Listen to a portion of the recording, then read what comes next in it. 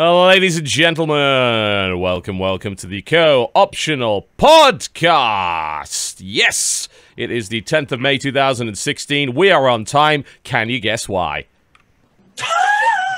Who could be the link? I'm racking my brain. It's a tough one. I'll think on it. Co-punctional. Punctual. In Jesse's defense, I think he's just always fashionably late. There's nothing fashionable about Jesse Cox. Like, that I will say for a fact. I think it's cool that you're giving him the benefit of the doubt. I think it's a very kind thing to do for somebody like Jesse. that, but you do. I mean, I'll give you the credit for that, but I think in this case, he does not deserve it. He has done nothing to earn it. 2 out of 3, man. I was saying this before the show started. 2 out of 3. I've been on the show now 3 times. Assuming we go forward with this, unless you're like, actually, Geoff, it's 2. Boom, you're out of here now. But 2 out of 3, no Jesse Cox. So now it's. I'll tell you what. If I'm ever on again and it's 3 out of 4, we gotta have a talk. We gotta have like a come to Jesus together. Yeah. Yeah. An intervention. There's something deep down in his heart that he's not telling you. We just need to know exactly what's going on there. Gotta know. Yeah. It might be our difference in opinions on Star Wars or something. I frankly, I don't know. I have no doubt that could very well be it, honestly. Considering him, I think we know him well enough now that to impugn upon his Star Wars knowledge or his particular opinions about the canon is in itself a dangerous thing. Yeah. To put it lightly.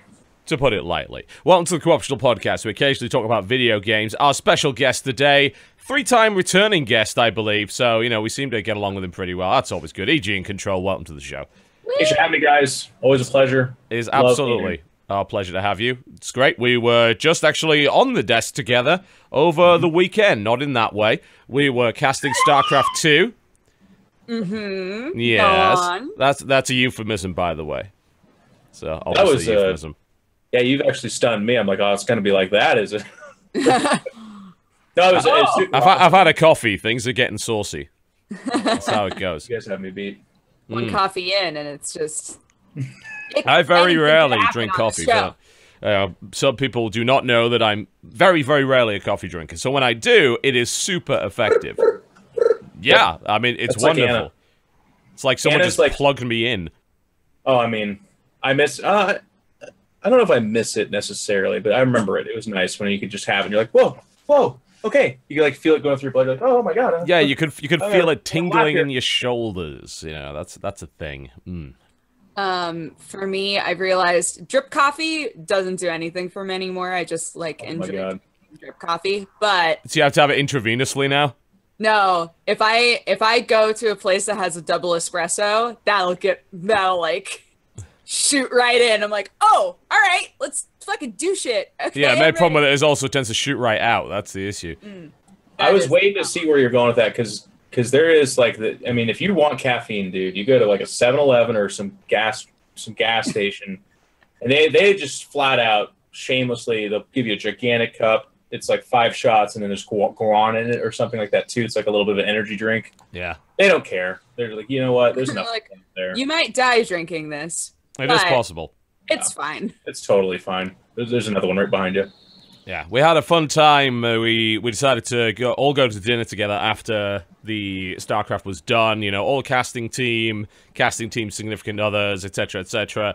Elky showed up. You know, legend that he is, crazy French poker player with his porn mustache and his tiny Asian waifu, which is, to be fair, when those old Warcraft 3 and StarCraft Brood War players, they always seem to find themselves an Asian beauty queen somewhere. And I don't know what it is about them, but it seems to work out. Yeah. There's some kind of collective mind sharing that StarCraft players tend to both like poker and gorgeous Asian women. You know what? Someone should do a study on it, because frankly, I don't understand. You know? I don't understand it either. But we were all there, and we were having dinner, and we decided, because frankly, we'd been roasting Nathanius all weekend. He was the shortest of the group. They had to give him a box to stand on, to his chagrin, no doubt.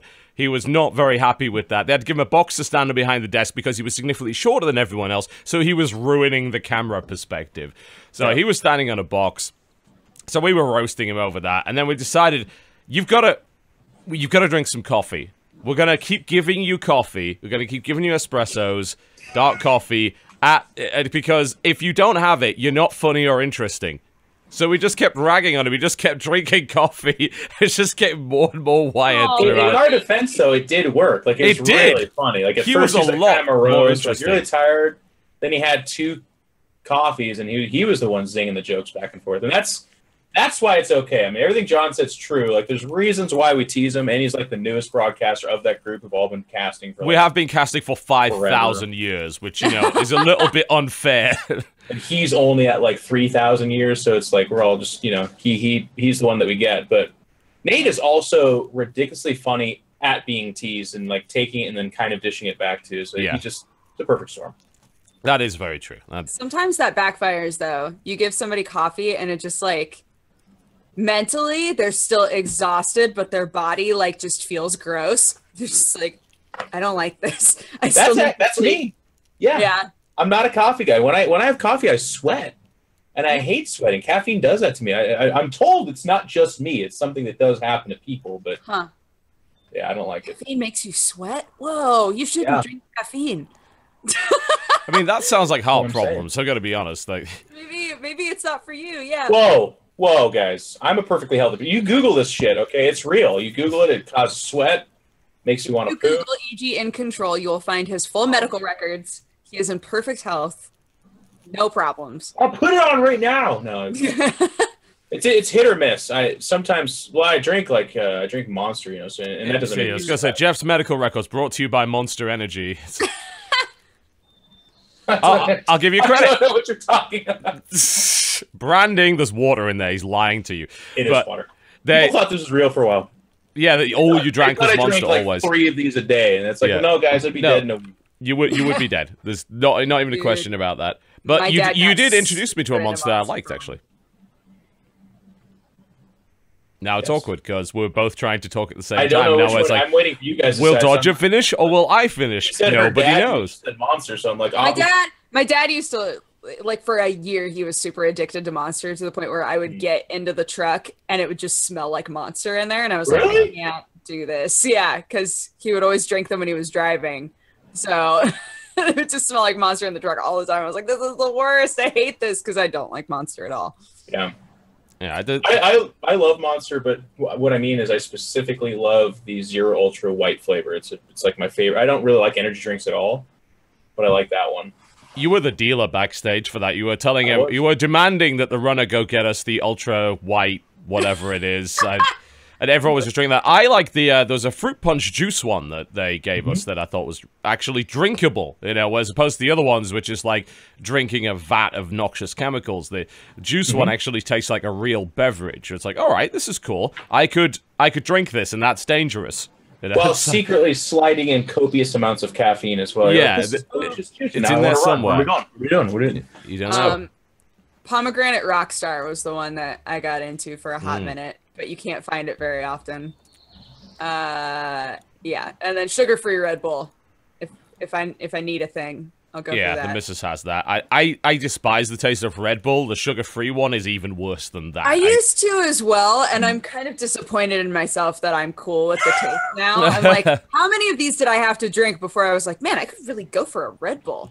I mean, to be fair, I'm also disappointed in you as well, so as long as I know. You know that. You're always disappointed in me. That's true. Yeah, but one day, one day I'll come to you and say, Dodger, I was proud of you today. You did good. Oh my gosh, and then my little heart would be like, I mean, you're going to have to wait a while. I'm going to be honest. But it's going to take something really big. I get it. Yeah, it's going to take a lot of patience, but it's all good. Well, it's a co-optional podcast. We occasionally talk about energy drinks, which is, as you're well aware, very connected to gaming for God knows what reason. Why gamers would need energy, I really do not understand, Yeah, I remember back in the day when Lucasade in the UK, which was actually sort of my favorite energy drink ever, Lucasade sports drink. Sam loves Lucasade. Yeah.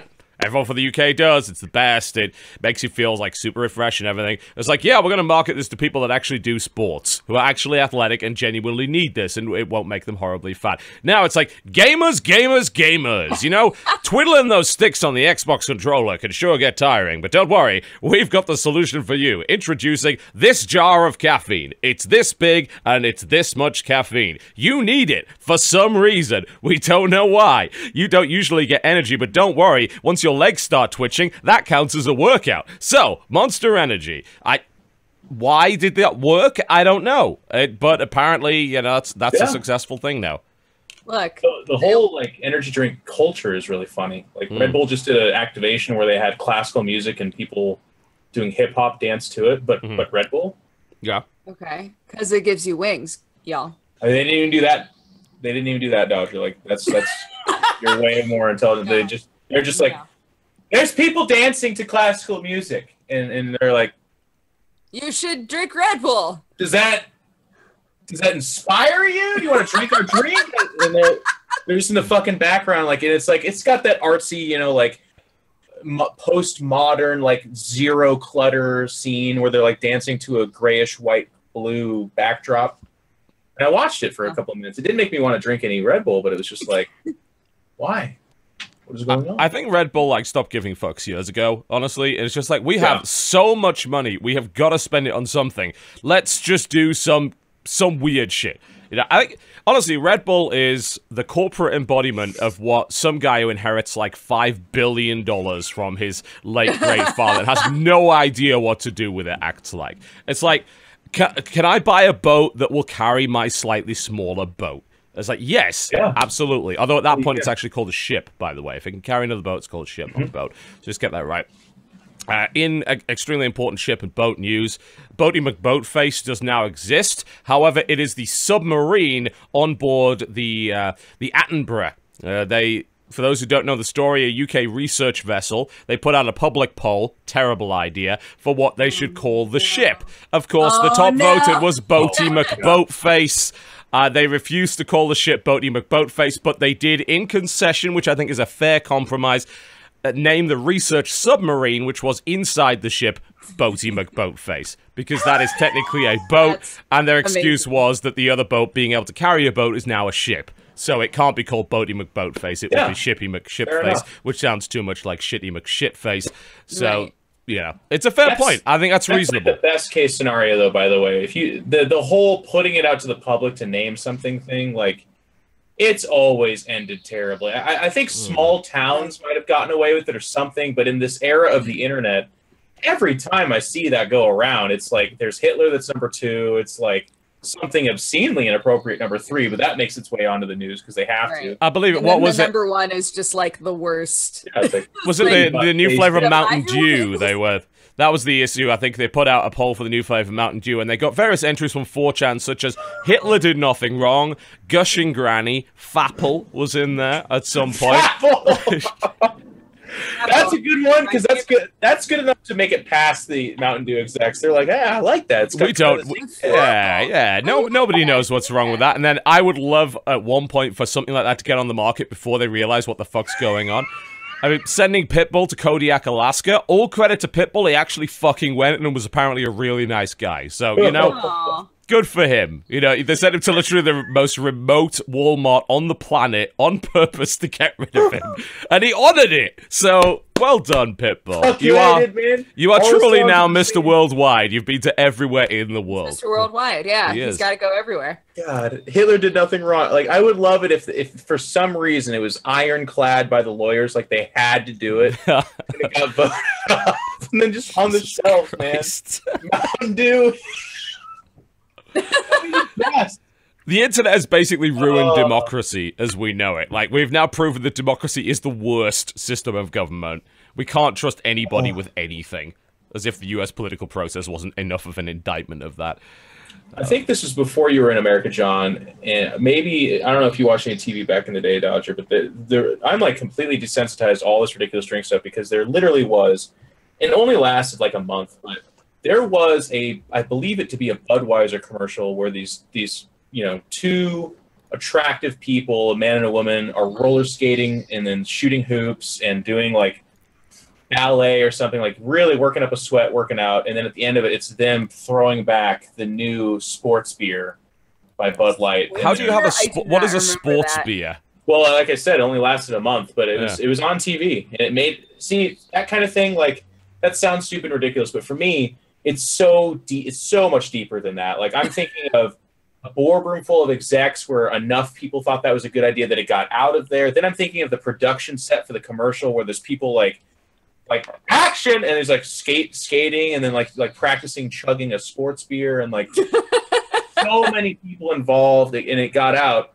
And then when it flopped, that was a genuine surprise to a bunch of people that make six figures, drive nice cars, pay a lot of taxes. Like it's so deep, man. And how did this not work?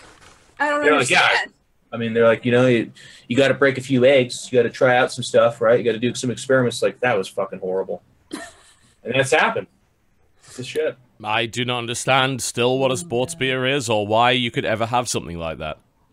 It's a very odd combination. Well, it's gone now. It didn't work. I mean, it's out of here. If I Google sports beer, what happens? Oh, you know what it was? It wasn't. They didn't call it sports beer. I think it was like 0-calorie beer or low-calorie beer or something like that. And then the campaign was about how you should be able to drink that beer after working out because it'll refresh you and also not get you fat. Right. Well, apparently, undo everything that you did. What's interesting is that a lot of feminist websites seem to really like the idea of sports beer, according to Google. Mary Sue, Jezebel, beer as a sports drink, hell yes, says Jezebel in 2014. Canada has developed a beer sports drink, says the Mary... This seems a little out of character for them, I have to admit. It's a secret brand deal. Did they disclose? I bet they didn't. I bet it was literally just a paid promotion. Wouldn't surprise me at all. Oh, Jesus. All right, welcome to the Corruptional Podcast. We occasionally talk about video games. Let's try and actually do that for once, shall we? Dodger, let's start with you. What have you been playing this week? What's been going on? I played that twin stick shooter, the Neon Chrome game. Oh, okay.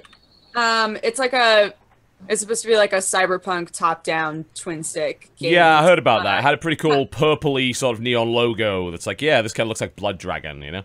Yeah. When I originally looked at the screenshots, I was like, I don't know.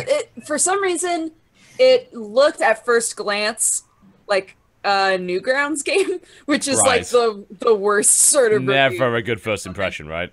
But wound up playing it, and it actually looks really nice, I think, for what it is. I enjoyed what I played of it. But at the same time, it just felt very. It's like a procedurally generated sort of a situation, and you run around and you're like trying to find keys so that you can open up doors so that you can get to the next area and stuff like that. There are different classes that you can play, and the different classes basically just make it so that either you can hack things or you have a different type of gun. You know, one is able to hack stuff, but one has like a really good shotgun and stuff like that. I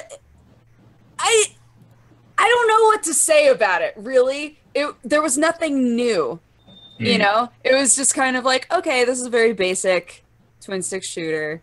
But it's got the roguelite in it. Like that's been the thing over the past year, right? It does, but I think we've hit this point now where roguelite has to also mean that you are constantly developing the person you're playing. Does that make sense? Like, I think Binding of Isaac fucked it up for everybody, because now every time somebody plays a game like that, there's an expectation of, oh, okay, so I'm going to constantly be getting new gear. I'm going to have all these opportunities to like swap out my gun or to make myself better somehow. Like a constant, interesting leveling up system. And that's hard to achieve, right? Like that's a hard thing to put into a game. So I think that I've fallen for it. Like I look for that now. And if I'm playing a game and I'm not constantly developing in some way, especially with a twin stick, I feel kind of disappointed. I feel like the game was too basic, and I don't know that that's fair, but that's kind of what I think it is fair now. Because I think that the genre expectations were probably defined by Isaac, you know. I think that's fair to say. That was the biggest roguelite, you know, if a new generation said, hey, we're roguelike, and then we turn around and say, well, no, you're not, because you're not like rogue, which is the whole point of the definition in the first place. But you took some elements from that, you know, randomly generated dungeons, kind of a little dungeon crawl thing, the permadeath aspect, different one every time, you know, those are aspects from that. But one of the defining parts of roguelite is that you have this persistent progression beyond the character that just died. You know, every time you do something, like Rogue Legacy, for instance, you get something out of it, you know? And the game changes and evolves and gets sometimes more difficult, sometimes easier as you acquire more stuff. And that's a reason to kind of play through again, because I feel like every individual run in a game like that is maybe not as good as it could be, because it's using, like, a level that might not be that great, you know, because it's been procedurally generated. Procedural generation has a tendency to produce a lot of shit, you know, and even Gungeon has some problems with that, even though their runes are handcrafted, they just put them together in different ways. They still have that problem where you might go through an entire level, and, you know, if you get the first level and you don't get a gun, then generally the first boss is fucking awful, because it takes forever to kill it. It's the same with Isaac, you know. But I think because there's such a huge variety of enemies at this point now, a huge variety of locations, of items, it just makes it so that you don't mind as much. You're like, oh, I'll just restart. And then next time I'll get something totally different. Like, I know that the likelihood of me getting that item again is so low because this world has developed a lot at this point. And it reminds me a little bit of MMOs. How it's really hard for MMOs to catch up with WoW now, right? Because WoW has so much in it. And they've had so much time to develop it. I think it's the same thing when people make roguelites now. Because of Isaac. Because there's just no way to have as much variety as Isaac has. Yeah, because it's been working on it for like 6+ years, you know, this is the second iteration of the game, they have a massive DLC expansion, they've got a bunch of updates for it. Yeah, you're totally right, you know? And it's going to be a problem, I think, with a lot of genres where they get compared. It was the problem with TF2 as well. It's like, well, why not just play... TF2's got more stuff than this. How can you launch a game that doesn't have as much stuff as TF2? TF2 is almost a decade old. Like, it's got that much development behind it. How could you possibly, you know, how could you possibly develop that much? Mm-hmm. Yeah. It's kind of interesting... Like, that's been going on for a little while, and I kind of wonder what goes in a game developer's mind when that happens. Like, they make a game that very clearly is a part of a genre that has an all-star, like someone that's just kicking ass in it. And then I understand the argument where they're like, well, no, like, this is our passion, and we thought there's enough differences for it to be good enough. And sure, like, the game will do well, but it always, like, that comparison is always made, and it's always going to be less favorable if you're not exceeding or like evolving the concepts. Like, if you're not taking that model and then really putting a different spin on it, if you're just the same, only less, every time it's ever talked about is it's always like, yeah, pretty cool game, but it's not WoW. Pretty cool game, not StarCraft. And then they get, like, I always see the same thing where they're like, no, we can have 3 guns instead of just the 2. It's like, well, that's not it, you know. It's interesting that that's happening. Yeah, I think it's happening with Souls as well, you know, because obviously people want to pursue the Souls success. People are like, people like really hard, kind of slow-paced, dungeon crawly third-person action games now.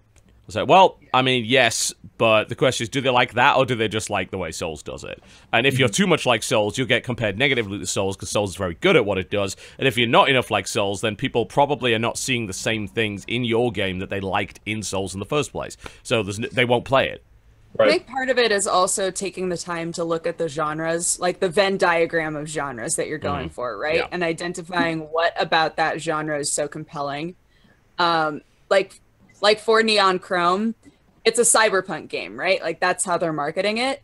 But because it's top down and because the style is a bit more minimal, you don't get the cool aesthetic of cyberpunk out of it. And I think that's what's so compelling about cyberpunk, right? Is all of the little details of, like, meshing. Yeah, you're totally right, actually. I was looking at the screenshots, and I never got the notion, outside of the skills, which is like, oh, okay, this guy's kind of like a decker, you know, this guy's sort of a bit of a hacker guy. Outside of that, I look at the aesthetic in it, and I don't see cyberpunk. I see... Yeah. I actually saw, like, top-down... everywhere, and there's neon.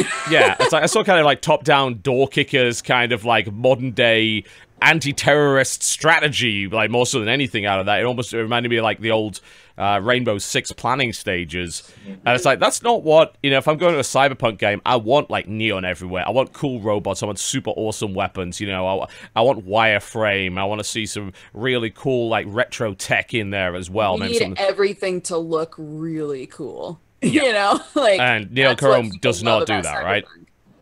Doesn't seem to do that, which is unfortunate. Yeah. So well. Honestly, there's nothing wrong with the game. Like, it's a clean game, but you're ruined by a better game. I'm looking for more out of it. Yeah. Yeah, I mean, well, that's what happens, isn't it? Like, it's not okay anymore to just release an all-right game in that genre, because there are better games in that genre that you could just be playing anyway. And that genre also lends itself to repeated play and a lot of hours. So I think people that play roguelites are much less willing to buy into a new one, because they just say, well, I can still get another run out of my old one, and I don't have to pay any more money for that. So I think the genre is becoming massively oversaturated at this point. I would like to see the principles apply to other games, because a lot of them seem to be like top-down dungeon crawler. And there's a couple that are not like that. You know, there's a couple of space-based ones. There's like Risk of Rain, which is a side-scroller. And there's even a few first-person ones. But outside of that, most of it is like, we want to be Isaac. It's like, you're not. You're not Isaac. Yeah. It's funny. It's very cyclical. This keeps happening where a game comes out, it's revolutionary, it's really cool, it sells and does very well, and then a lot of mimic games come out, and they're just basically supposed to be the same thing, only they're usually markedly less, and they don't do very well, or they do, and I don't know, because it keeps happening. Like, I get the MMORPG, you know, what WoW did to that genre. I understand people chasing that, because there was a couple other, they kept getting called WoW killers, they obviously never were, but they did do okay, so that makes sense to me. The other one is like a MOBA that had a huge, for fuck's sakes, I think we're still riding that wave, where like a new one comes out and it's like, no, you're worse than League, you're worse than Dota, you're just not going to do very well. And I'm like, but what if? But then like the Binding of Isaacs and some of these other games too, in other genres, the same thing happens and they're just worse. I wonder at what point in time there's like a hive mind collective game developer moment of clarity where they're like, you know what? It doesn't mean we can't come into that genre, but it means we got to do it better and do it very different. You know, like you can't just do the same, only worse. I don't get it.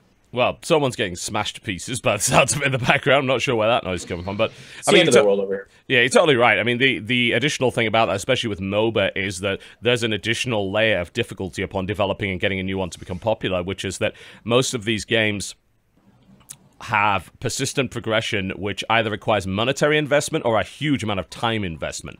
And as a result, you don't want to leave your current game because you've already invested so much in it. Right. So trying to rip people away from League of Legends becomes nigh on impossible unless they have grown to absolutely despise League of Legends.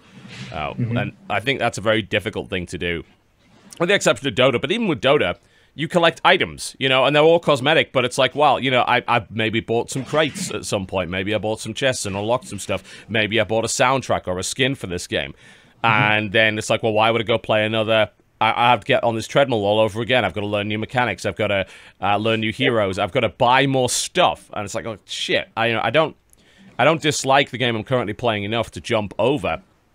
And it might actually be why we see some of these games changing their business model. Like, there's been several announcements lately that free-to-play, what we thought were going to be free-to-play games, are actually going to be buy-in, you know. Lawbreakers is a good example, right? You know, that Lawbreakers is entering a genre now that Overwatch pretty much has on lockdown in terms of, like, its level of publicity. Everyone knows about Overwatch. Everyone's excited about Overwatch. And then Lawbreakers is coming along and say, well, we're kind of doing what Overwatch is doing, but we're a bit edgier. We've got these anti-gravity mechanics. We've got less cartoony characters. And they started off free-to-play, and everyone looked at it and said, oh, God, it's a Nexon free-to-play game. This is going to be awful. And then they said, no, we're going to change it to buy-in. I was like, okay. And there's another one, Atlas Reactor, I think, is a forthcoming sort of simultaneous turn-based tactics game that actually looks really fucking awesome. That was going to be free-to-play, and now that's buy-in as well. So we're almost seeing a shift back to premium titles because nobody wants to get into 5,000 different free-to-play games when they all have their own massive progression systems and all have a huge amount of microtransactions. You know, at this point, I actually agree. I want a game where I can buy in, have access to all the stuff, either immediately or within a reasonable length of time. I don't mind a few unlocks here and there, as long as it's not ridiculous. And if you're gonna put in some microtransactions, then just do something that's cosmetic. I don't mind you selling skins and hats. That's fine. It's when you start selling, you know, other things that it starts to become a little bit suspect. Yeah, yeah. I mean, I think if you post-launch enough, you can totally sell new content. You know, like StarCraft selling the Nova missions. I don't expect those for free. You know, there's going to be new acts in Battleborn for the single player. I don't expect those for free. I've been okay with XCOM's post-launch DLC. Yeah, totally. Yeah, I agree. You know, I'm actually looking forward to playing Alien Hunters. That it adds a bunch of new armor. It's going to add a bunch of new weapons, alien leaders that are going to drop special crafting materials and things like that. That sounds neat. Definitely sounds neat, and especially considering that game also has a ton of modding support as well. Got to admit that's pretty freaking awesome. But you're right. As new people try to enter the genre and the genre gets more saturated, it's more difficult to tear people away. And I think maybe the first casualty of that, sadly, as we sort of move on to, is probably Battleborn.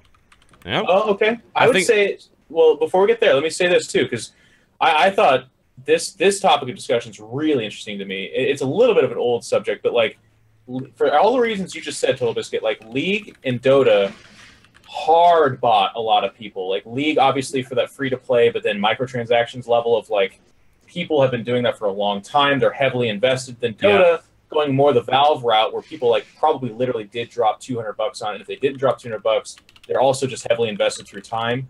And then in comes Blizzard, who's one of the big actors. They launch a really fantastic MOBA game. Like Heroes is a very solid game. But they launch it into a genre that I feel like was already like, it was 2 nation states and that was it. There's nobody else, like nothing else. And the game's doing okay, don't get me wrong, but it's not doing Blizzard good. You know, it's not crushing a genre and defining it like most of their other games, moving on to Overwatch in a second. But that was such a weird choice to me. And that was very anti-Blizzard almost, in the sense that like they've been the ones to define genres and dominate it. This was them coming into a defined genre and then finding out just because they're Blizzard doesn't. I mean, again, the game's not a flop. There's a lot of people playing it. They're having a good time. The tournaments are doing okay. But it's very clearly a distant third MOBA in a genre that is up there with CS:GO. I don't even think it's in third. I think, looking at Smite's numbers, I think it's actually top 5. Like, I think Heroes of the Storm isn't even as popular as Smite is. Smite's got several million players. Whether HOTS has, I don't know. I mean, they never really released anything. So I thought you had something to say on that. Oh, I was going to say that I understand why they made Heroes. Because after making Hearthstone and realizing, oh, people are actually very interested in having an accessible version of this game type. Okay. Yeah. I think looking at that, they said, okay, well, if you look at MOBAs, a lot of people feel like League and Dota's more, but the hardcore.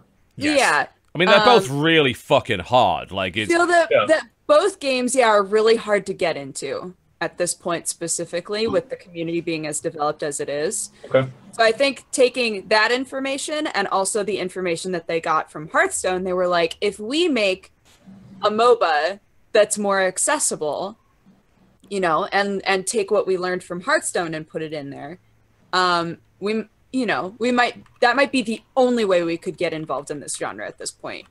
I think that's a good point. And to even go back to what we were saying earlier too, like if you're going to go into a dominant genre, you have to do it differently and hopefully better. I think similar to what Dodger's saying, like they did the multiple maps is a new-ish concept to MOBA. It is, yep.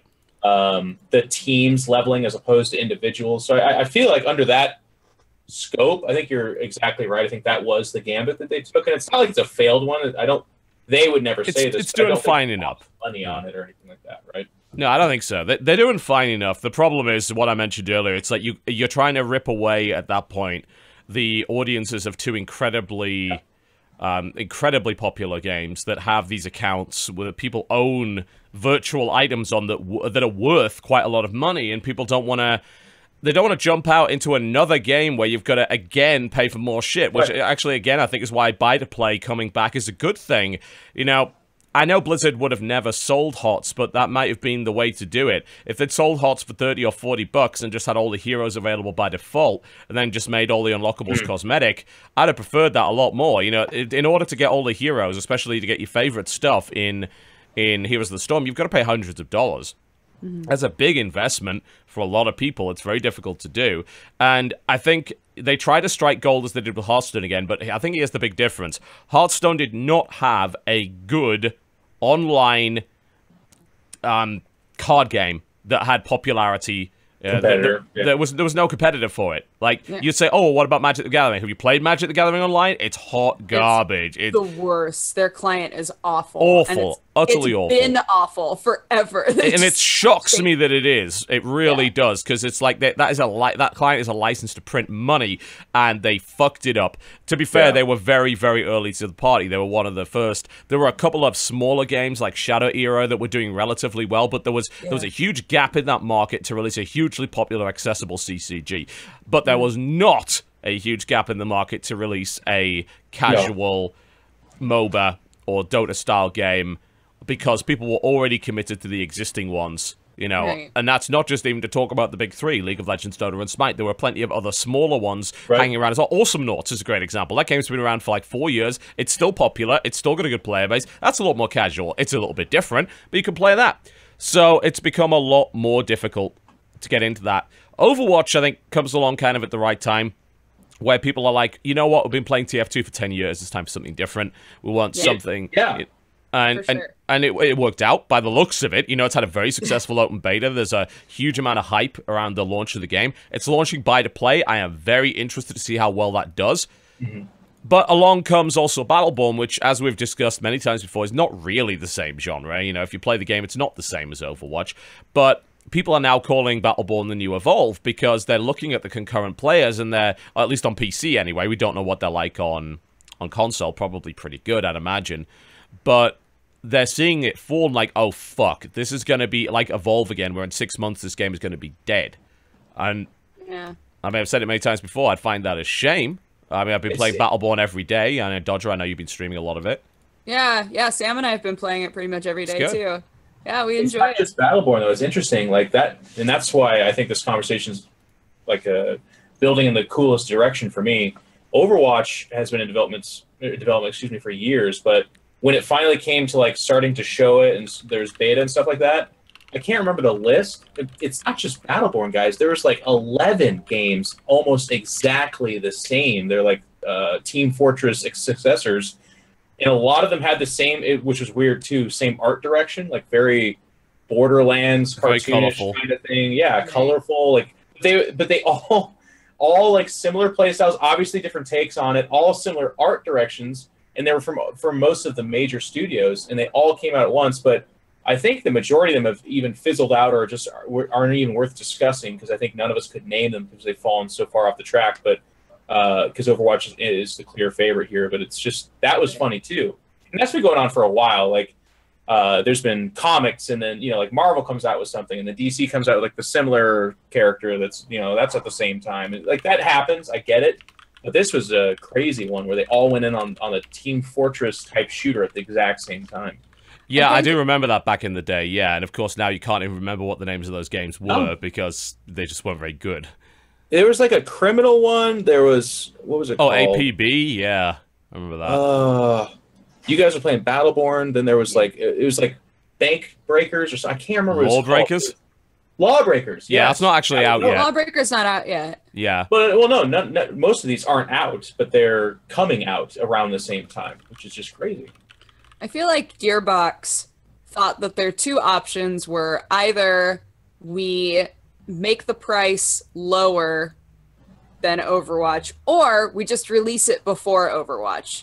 And they made the wrong call. Or have more content. Yeah, and we talked about this on several shows before, that we feel like that game has a serious marketing problem, that it has been unable to communicate the fact that it is actually a vastly different game from Overwatch, that it's much more of a first-person Dota-style or MOBA game, you know, with some tower defense aspects, and with character progression, and with a much longer time to kill, whereas Overwatch is closer to Call of Duty than it is to Battleborn. You know, it literally is. You know, much shorter time to kill, quick respawn time, but still a lot of the aspects of Team Fortress 2 in there as well.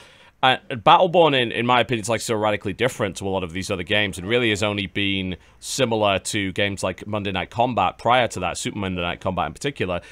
But they weren't able to really communicate that. And I'm going to say, you know, I haven't played quite a lot of Battleborn as well. Battleborn has done a really shitty job in game of communicating all the different nuances to the player. Like, why is the XP indicator so fucking small? Like, I can't see how much XP that I'm gaining every time I do something. Why is the game not telling me the optimal way to gain that XP, you know? Should I be killing minions now? Should I be trying to kill players? Should I be building turrets? Should I be running around collecting shards? You know, should I be trying to nail objectives? I don't fucking know, because the game does not really teach you the multiplayer game modes at all. I guess they're doing an update to make their UI a bit better. They're cleaning up the visual clutter of the game, which is very important, because if you watch that game on Twitch, it is almost unwatchably colorful. It is in your face all the fucking time. It's eye fatigue. Yeah, even when I'm playing it, I get turned around a lot. Like, yeah, especially as a melee character. Where am I? Oh, especially you're playing the character, the two, you know, I call them the teenage detective team, because they make that really awesome line about it, where he's got the grab. Shane. Yeah, he got the grab, and then, like, often I see almost either I get turned around or the person faces through me. I don't know where they are anymore. I'm like, what? The visual clarity in that game is appallingly poor, and that sucks. I mean, I love many aspects of that game, and yeah, it's like a very flawed gem to me. But I don't know if you've also found this as well, that I found Incursion could turn into a giant stalemate. Oh, yeah. I don't think Incursion is a very good game mode. I think it's potentially a great game. I think the map design is the problem in that mode, because it's one lane. That's exactly what I mean, yeah. That's the problem with it. It's a one-lane game mode, so it's a clusterfuck in the middle. There's minions every side. There's two mini-bosses that if you go anywhere near them without minions, you get fucking murdered. And by the time you break through, you probably don't even have a minion wave with you to break the shield on the boss to kill it, so it ends up being... And then everyone's come back, because the map isn't actually that big, so it's quite quick to get back there. Everyone has sprint. So you end up running back, and it's like, oh great, the enemy team's back, even though we wiped them. So we're just fighting over the same fucking ground and not getting anywhere. Whereas, you know, I think Meltdown mode, because it's on a clock and it's got 2 lanes, is a much better game mode. I think Incursion could be good if they completely change the map design, so that we don't have 5 versus 5 heroes in the fucking middle with a million minions, mercenaries, and 2 fucking bosses in the same 5-foot square area. I also think having a very long intro that you can't skip is a problem. I think a lot of people had a problem with that. Not only that, this game is account-based, right? Like, it logs you into an account. It does, yes. And yet, I played Battleborn on this computer, did the whole prologue, whatever, played some games. When I went home to play Battleborn, it made me redo the prologue. And the prologue is 45 minutes long. Like, it's so long. It's unskippable? It's unskippable. Yeah, and it's like an opening intro mission. And don't get me wrong, it's an okay mission, but one of the main problems with the single player in that game is that it's decent enough, but it's on solo play, it's not that much fun. Like, you need people with you. You need, because then it becomes like a raid. In fact, they even describe it as a raid. And that's where the game shines. But on your own, when you don't have that synergy and you can't use your tactics to help, and your abilities to help someone else, it's just shoot waves of shit. Yeah. Yeah. Man. That's those things. You gotta patch that out, man. You gotta fix that. Yeah. Thankfully, you only have to do it once if you stay on the same machine, you know? Being a game that was competing with Overwatch, and knowing that Overwatch is already the popular pick, and they're being compared to it, they should have looked at the price point on Overwatch and reconsidered. Because I think $60 for a game that people are already is like, I mean, it's just going to be a worse Overwatch. I don't think that was the right call. Yeah, and I think that's down to marketing as well. Because I think in terms of the feature set the game has and the amount of content, I think it's worth 60. Like, it's got single player, it's got multiplayer, it's got co-op, it's got cool progression, all this other shit. You know, I think it's a fully featured product. If Overwatch didn't exist, it would totally be worth $60. Problem is, it does. You know, and that's why I think they went with the aggressive model. to try and not have to compete with Overwatch, right? Yeah, you know, they kind of rolled the dice on that and see if it works. Just get in here, play it, guys, please. Pretty much. I wonder if it's done well on console, because Overwatch on console is actually going to be $60, not 40. And I think, you know, maybe as a result of that, Battleborn might do better. And there's also a lot less competition on console, because console just has much less games than PC does. So, that's what those kids pay for games, though. Console kids. That is true. They pay $60, and then they pay $40 for a season pass, and then they buy $5 pieces of clothing for their Xbox avatars. That's what the kids do these days, right? No! Yep. How disgusting, he says as he buys $50 more of gems for fucking Clash Royale. But, yeah, I mean, it's unfortunate. I hope it continues to have a dedicated player base, and I hope they continue to patch it, because I love the game. I think it's fun despite its flaws, and it is flawed. It is not a perfect game by any means. Yeah. But it is cool. I also really like it. I think it's got cool characters. It's got a good progression. The voice acting, I think, is great. It's oh god, it's funny. Such a funny game. Yeah. It has that Gearbox humor, but put into like more of a first-person MOBA game, and I'm into it. Like I like it a lot. So it makes me sad that people are like, game looks like garbage, and I'm like, shut up, you don't know. You don't. I mean, they may have a point in saying that Idiot! it's so visually busy that they might say it doesn't look very good. But I think if you play it, you don't feel that way. But I think it's a valid criticism to say that, you know, if you look at a video, you're like, this is a fucking riot of colors. What the shit is going on here? Yeah. Someone said seizure born in the chat. Was that just well played? Yeah. Speaking of that issue, though, I think even with Overwatch dominating, I know you guys aren't, well, John more so, obviously, but aren't super esports people, but Overwatch is definitely being put in the esports arena, by the way. It is, yeah. And man, oh man, does it need a lot of work. Like spectator mode-wise, right? Yes. No, as a game, it's phenomenal. I love watching like really well-organized teams, because you're not just like I'm a Pharah and you sit on Pharah for the entire game. That's just almost never going to happen. Yeah. Everyone has to rotate through different characters, different situations, different missions, map types. Like I think that level of the game, and then the skill set that's differentiated between all of them and kind of spread out, really cool. Like the esport potential is wildly there. But God, having a game that's playable in esports is literally maybe half the battle. The other half is being able to watch it on a decent level. And Overwatch, that was like a huge oversight where they're like, oh yeah.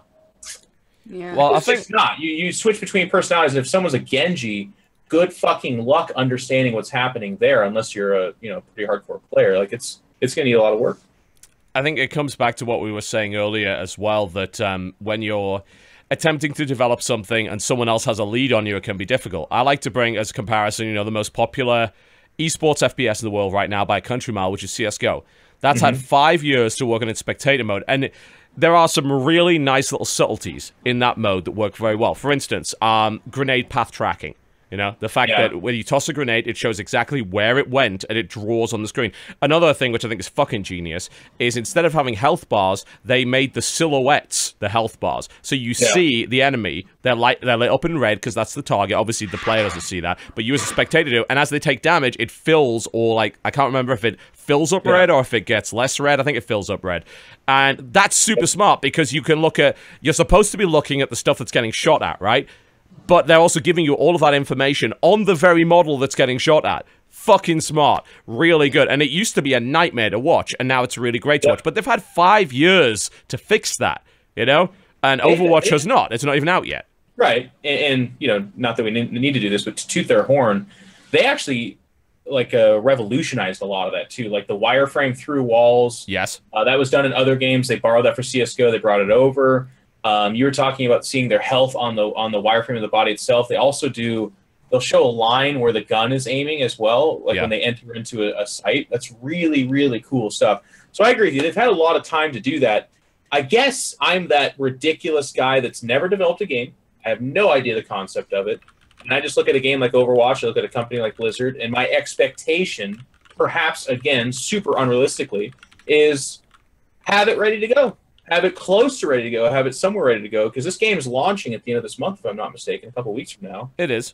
And there's people getting signed to fucking... Not that that's Blizzard's fault at all, obviously. No. People who are like, all right, this is my livelihood, and like, oh god.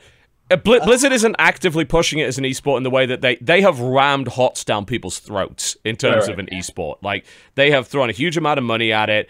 Teams signed expecting the game to blow up, and it kind of hasn't. You know, it's definitely there. You know, it gets a decent amount of viewers on its tournaments, no doubt about that.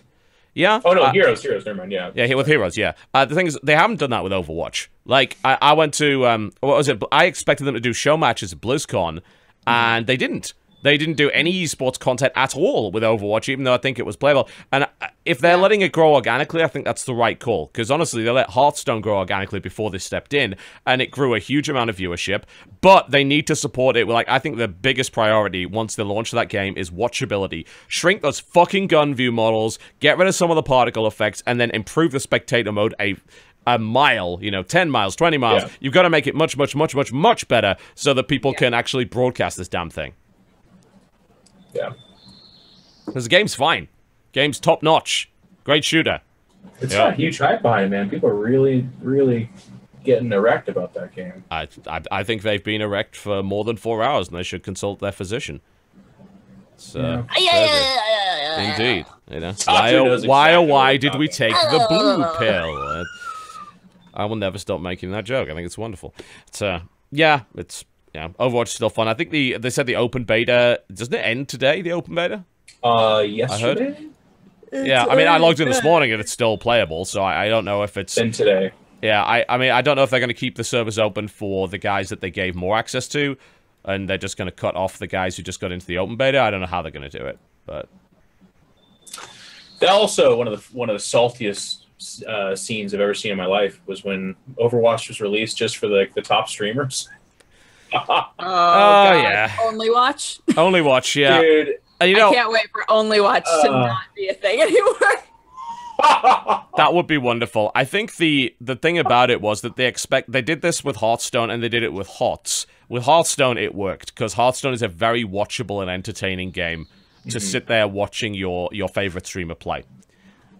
HOTS is not. Did they now there's Overwatch. Was there a reason for the rage? Like, did they say, "Hey guys, it's going to be an open beta"? No, they didn't. No, people were just salty that they couldn't play. Really? That's amazing. Yeah. I also wonder, and this is a pet theory I've had for a while too. This has been relatively new on this wide of a spectrum, I guess, is games that are mega fucking playable, like very well. I guess you can attribute to the rise of Twitch, but like. A lot of these games enter beta, and I can watch people play damn near it's the entire game up to a certain point, months before the game comes out. You know, like they did that with Dark Souls 3, or it is called Dark Souls, right? I question myself now because I've said it wrong 3 times. Now I'm an idiot. It's one of the biggest games. I assume so. Yep. Anyways, yeah, that came out, and it was a good month before the game launches, and streamers were playing it to like the first boss or whatever. I really wonder the effect that has on community. Like, there's obviously the methodology and the thought process that it really gets people ramped up. They're like, oh my God, I can't wait to play this game. But I wonder how many people, too, are like, no, I actually watched Lyric play through it, so I don't need to buy it. I don't want to play it. That's been a constant debate last couple of years. It came like deadly into focus, I think, with a very sad case of the very, very niche game, which was created as a tribute to a dead kid, basically, That Dragon Cancer, where they put out a blog that was explaining, look, we think we've been actually hurt by Let's Plays rather than helped. Let's Plays have not translated into sales for us. And we think that people are literally just watching the game. They're getting not the entire same experience, but a lot of it. And they're not buying it. And I know other people, more radical, more vocal people have compared full Let's Plays of very narratively focused single-player games to piracy. The idea that if you can just watch it, then you don't need to play it. I make the counter-argument that if you make a game that is actually worth playing, then people will play it despite watching it. But if you're going to make a very narratively focused game, you're defeating the point of making it a game. You might as well have just made it a movie at that point. Because if you can get the same experience from watching it. But there's... I wouldn't agree with that, because you controlling a person inside of a narrative is a different impact than watching a movie. It can be. I think it comes down to how the game does it. Because, like, I don't believe that there is any difference between controlling your character in Dear Esther and watching Dear Esther.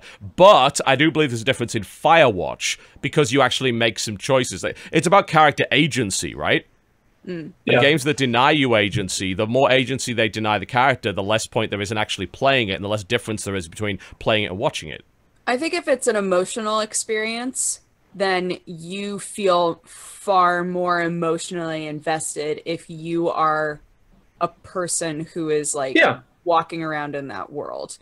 I think that's fair to say, and I think to your point, Dodger, my counter argument would be like stylistically and certainly with some games, I think that's absolutely true. Like I want to play that character. Like this game is deep. I want to feel those emotions. Like I am more I'm more invested when it's me controlling them, making the choices. Absolutely. But there are other games too. I don't know. Maybe I'm an outlier, and maybe this is the smaller percentile of people, so that's why this keeps happening. But for me, like, I know this is a terrible example with most people, but I didn't buy Witcher 3, not because I didn't think it was a good game. It's because I watched a shit ton of streams like while I was doing other things, and it looked really cool. It looked really awesome. But it was such a massive game, and I had seen enough of it, and enough of the stuff was spoiled for me that I was kind of like, I don't have time to play that big of a game, so watching it was just fine for me. And then what was that other one? The one that had the Nemesis system that was mighty, mighty repetitive. Shadow Mordor. Shadow Mordor. I was going to buy that game, watch people play it. It was cool enough. It was really fun to see the fights, but the fights like got really, really repetitive. That's the Arkham system in a nutshell, right? You know, it's that system is always going to be like that. And I think that the interesting thing about Mordor is that obviously it sold very well, did very well. I think with an open world game, those are genres that absolutely can benefit from Let's Play because you can show some of the crazy stuff that can happen and you want to experience that for yourself. Plus, there's a ton of agency in a game like that. You can wander wherever you want. You can go kill whatever you choose to do. You know, want to do side objectives? Cool. You want to just pursue the main story? That's great. You know, you want to get different skills for your character. And I think that's why some bad examples. I think a lot of people are not going to agree with me on that. But I think for me, a big example was Heroes of the Storm. Yes. It was playable for like 4 months or whatever, or 3 months before the game ever came out. And I did play some of it. You know, I played with the fine young lad here, TotalBiscuit and stuff like that. We had some good times. But by the time the game was coming out, there wasn't enough to get me excited about jumping back into it. It was like I had already played it.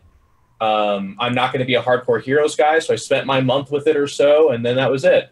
And I think a lot of games are doing that these days where like the big streamers are playing the culling and stuff like that before it comes out, and I'm having a really good time watching it. And again, a lot of people are going to get in there and play it. I'm not saying it's murdering their sales, but I think there are. I think quite the opposite in that respect. I think that's one of those genres that absolutely benefits from Let's Play and streaming it. I think most of them do. I think any multiplayer game benefits from that because every single game is going to be different. You know, and to me, it's like that's when you give full control to the player to tell their individual story through the match. Single-player games that are scripted, that are narratively focused, that take player agency away, the more you do that, the less I think a game would benefit from the Let's Play, and may indeed suffer. Doing this.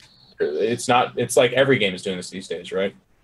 I know that as a person who played a lot of Overwatch in the beta, I've specifically decided to not play it until it comes out now because I played so much of it that I'm like, I can feel myself not as hyped as I was. So I'm like, no. I'm going to step back for a while so that, you know, I can come back into it and be like, yeah, this game is really fun, you know. I feel the same issue with early access games. It's why I avoid playing the vast majority of them. I think I've only played like a couple of them. I think Darkest Dungeon was one of them, but I felt the same thing with Darkest Dungeon. So I've got to stop, because if I don't, when that game finally comes out, I'm not going to have the enthusiasm that I did. And another one was Master of Orion. Like, I did a play session of it, and like, this is kind of cool, but I'm going to burn my enthusiasm out, especially with a limited feature set before the game's release. And I don't want to do that. I want to experience the full feature set when it comes out.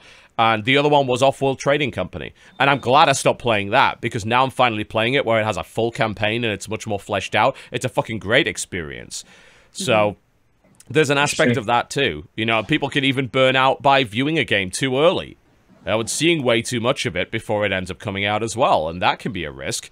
So I think, you know, what you were talking about with Blizzard releasing it too early to streamers, maybe, it can cause burnout, or it can build hype. You know, you just don't necessarily know And it's a bit of a risk one way or the other to give that limited kind of access. But you got to bear in mind, if you give that exclusivity to streamers, they're much more likely to play it for you. If you say, oh, this is also completely open to the public, streamers are less interested in doing it because they feel that exclusivity is going to drive views to their channel.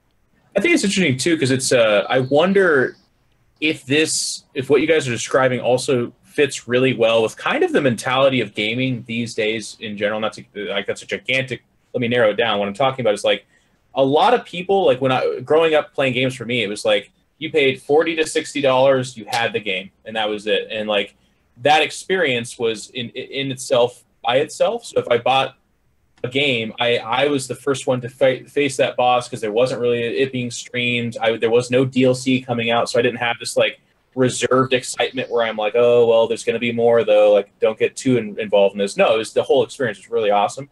Whereas in this day and age, not only is there free-to-play games, but there's a lot of, like, DLC being slow rolled out of games. I feel like people have a very different perspective on a game when they look at it in this day and age. It's not like they actually evaluate, like, well, I play League of Legends 8 hours a day or whatever, and I only paid not very much, and, like, secretly they paid $200 over the course of several years, but they're like, not very much for that game. Yeah. So, like, how much value am I going to get out of this game that's charging a ridiculous amount, like $40? Holy fuck. You know, and then, like, well, they did guarantee that they're going to have DLC coming out every 6 months, and if I buy the season pass, then I'll have all the map pack as well. Like, ridiculous stuff like that. So in that case, watching a game and watching someone play it, I think fits into their mindset of, like, evaluating the value of that game much more. Whereas for me in the past, I bought a lot of shitty games because it said Spawn on it or it said Aliens on it. Yeah. And it turned out to suck complete ass, but I didn't watch anyone play it beforehand, and that was, like, the risk that I took, and that was part of what could happen when I bought games. Right. Yeah. I think, like, streaming and YouTube has given a lot of power to the consumer. It's making a lot of people very paranoid, both in terms of, like, game publishing and in traditional games media, because, like, oh god, we're being made obsolete by this. Sucks to be you, but, you know, that's how it kind of works, adapt or die.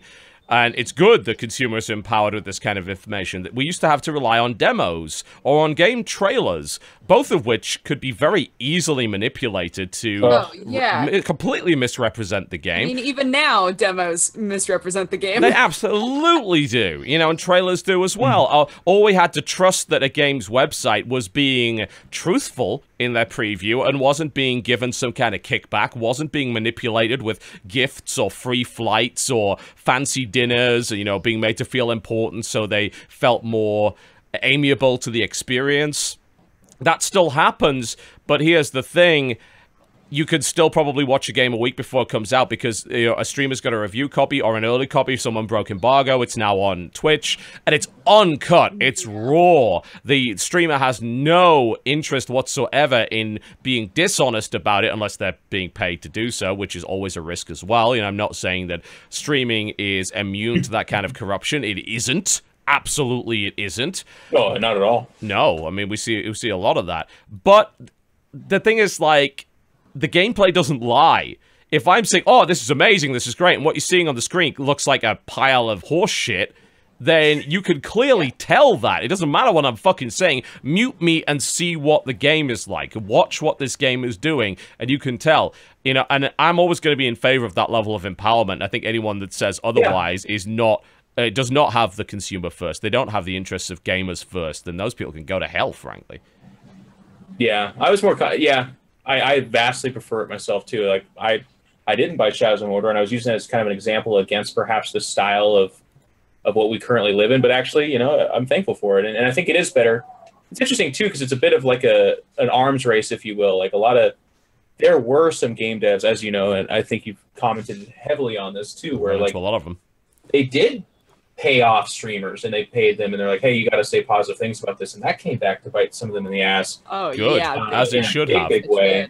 As it should, absolutely. But then also, like, I want to see a little bit, so hypothetically speaking, I want to see a little bit more of, and there is some of this, but I love it when a game company is fucking bold enough to send it out to someone and say whatever the hell you want, and then it's like an honest... I respect them for that. Oh, I respect them, but also I think it makes the game look stronger, too. Because every game has something to be critical of, and if you can criticize it but still come away from it and be like, this is fucking incredible, that's a good game.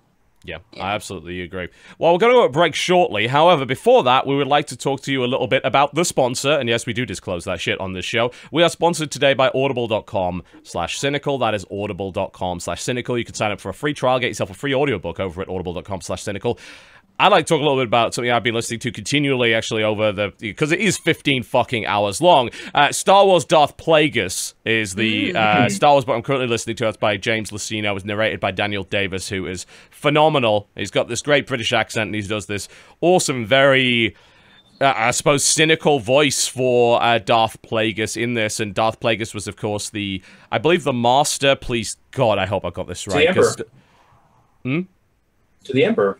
Yes, indeed. I'm Emperor Palpatine. Thank fuck. All right, you're backing me up on this. So if I'm wrong, we could be wrong together. Both burn together, brother. Yeah, we can, absolutely. And there are, of course, suspicions. We don't know if this is 100% true, that, Darth Plagueis is somehow heavily behind the events of Episode 7. We're not 100% sure if that's true or how that could be possible, but... Might have been him they showed, actually, is what they're saying. Yeah, it's entirely possible, but and this is all about not only his quest to, overthrow his master, but also to conquer death. He is obsessed with the idea of immortality. He is part of an alien race who are... for the most part, intergalactic bankers, more so than anything else. Like, no one expects that they're called Munes. No one expects the Munes to be fucking Sith Lords with lightsabers and stuff like that. But he discovers that his master has left a bunch of crazy stuff behind, and it's... The intergalactic bankers are evil? Oh, they're man. evil, yeah. No one could have ever seen that one coming. Like every storyline absolutely ever? And... I mean, I'll tell you that every time I walk into Wells Fargo, I expect to hear the crackle of a lightsaber erupt at some point from behind the counter. That's just something that happens. Yes, John. Over here, the desk is open. It is indeed. Would you like a 3% APR on a new Platinum credit card? Unlimited credit! Not unlimited credit. They have a credit limit. That's actually part of how it works. But Darth Plagueis, yes, by James Luceno. I've been having a blast with that. And the wonderful thing about Audible is you don't have to be embarrassed by listening to trashy books. Because nobody knows what you're listening to. This is why, something like the Kindle is popular. Because you can read sexy romance novels on the train and nobody knows that you're reading 50 Shades of Grey. Dodger. Or whatever. It's true. You can grab fan fiction, put that on your Kindle. Look, you absolutely can. There's so many opportunities. Actually, speaking of Star Wars books, I did a lot of driving on Mother's Day because I surprised my mom. Nice. But I wound up spending all of my time driving listening to Jesse's new Canon podcast. And now I want to read those books, even though I don't know very much about Star Wars. And he was like, "They're all on Audible." Yeah, most of them are. I mean, I picked up the Dynasty of Evil series. I got Star Wars Legends Darth Bane. That's actually part of the same series, the Darth Bane series. Dynasty of Evil, Path of Destruction. And then there's one that's just Lords of the Sith, which is apparently quite literally just Vader killing people for like 10 hours. That's what the book is. And doing flips and shit. Yeah, pretty much. Yeah. Being awesome. Flips and shit for that whole thing. There's a ton of Star Wars books that I really want to listen to. Yeah, I'm going to get onto that one after Plagueis, I think. But I am finally finishing up Tina Fey Bossy Pants, which is so funny. Nice. A lot of the books that are written by comedians on Audible are also voiced by comedians, which is cool. So it's Tina Fey reading her own book. Yeah, Bossy okay. Pants. Cool. And it's a really funny book that's just her talking about sort of developing into this woman who has to, speaking of agency, who has to just like have a lot of, control over her as a brand and how she presents herself, and like growing up and being, a bit more like awkward and weird, and how she developed that awkward, weird self into Tina Fey. It's very funny. It's a really, really funny book.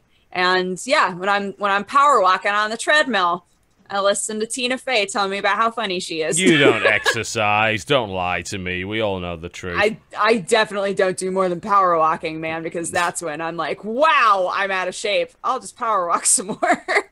Crazy stuff. There you go, folks. Audible.com/cynical, our sponsor today. Go head over there for a free trial. Get yourself a free audiobook. There's over 180,000 high-quality audiobooks with some of the world's best narrators.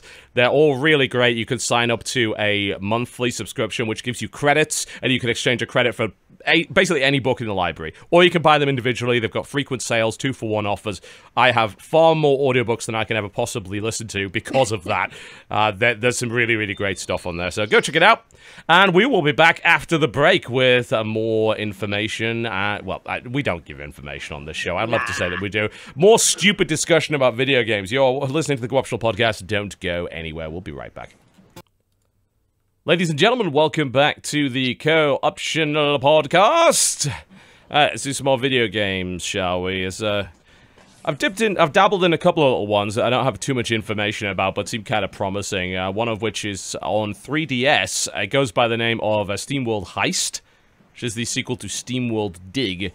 It is really nothing like Steamworld Dig at all, outside of the fact that they both have robots in them and they're kind of westerns. Steamworld Dig was sort of a weird resource gathering platformer thingy where you went into these mines and you tried to get as much gold and gems as possible to upgrade your dude. This one is you are a space robot pirate cowboy thing, which is cool.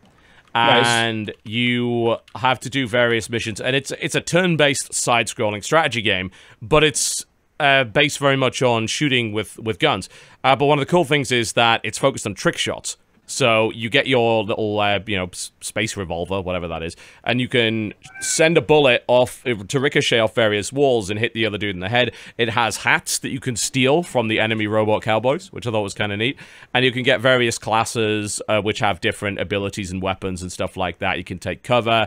This sort of action point system which governs how far you can go. It's not really like something like Worms or anything. You've got like a limited movement and then you take your shot, but I can see why people would make the comparison. But it is a single-player turn-based RPG. I'm hoping it'll come to PC eventually. It came to 3DS first, just like Steamworld Dig did, but I'm digging it so far. Yeah, it's... I just love the idea of cowboys in space. I think is the best. You know, Cowboy Bebop, I guess, told me that was cool, and I believe it. So, there you go. Nice. That's kind of neat. Mm-hmm. Sorry, I got distracted because I think I can hear Jenna talking in the background, maybe? Nope. That's not the excuse. Dex bonus, I don't accept. That was what not am I her. hearing? That was not her whatsoever. I don't know I think who she it doesn't was. care about your game, John. She might Am not. I hearing Anna? I'm hearing a lady in the background of one of your... Chat, back me up. I'm hearing a lady's voice in the background of one of you. My window's open in my apartment and shit just happens out there. Maybe that's part of living in the Oakland area. I love living in the middle of nowhere. It's great. That is not a problem for me. Hey, you got dogs bringing skunks in, man. That's your version of it. Didn't bring the skunk in per se, just brought the essence of skunk with them. There you go. So there is that. I will tell you, I don't have to deal with that. Yes, that is a fair point. That's it. Yeah, that is a fair point. The game that I've been playing a lot of this week has been Offworld Trading Company. And that you sounds... talked about that last week. I did, yes. I'm playing a lot more of it, yeah. I'm getting quite a bit better at it. I mean, it has a fairly brutal learning curve, I would say. The tutorials are now a lot better, but when you dive into the campaign, which was something that was not in the early access version, it drowns you in information. It even admits that it's drowning you in information, but then it doesn't do anything to resolve that. Right. It's just like, yeah, there's probably going to be a lot of information here to take in.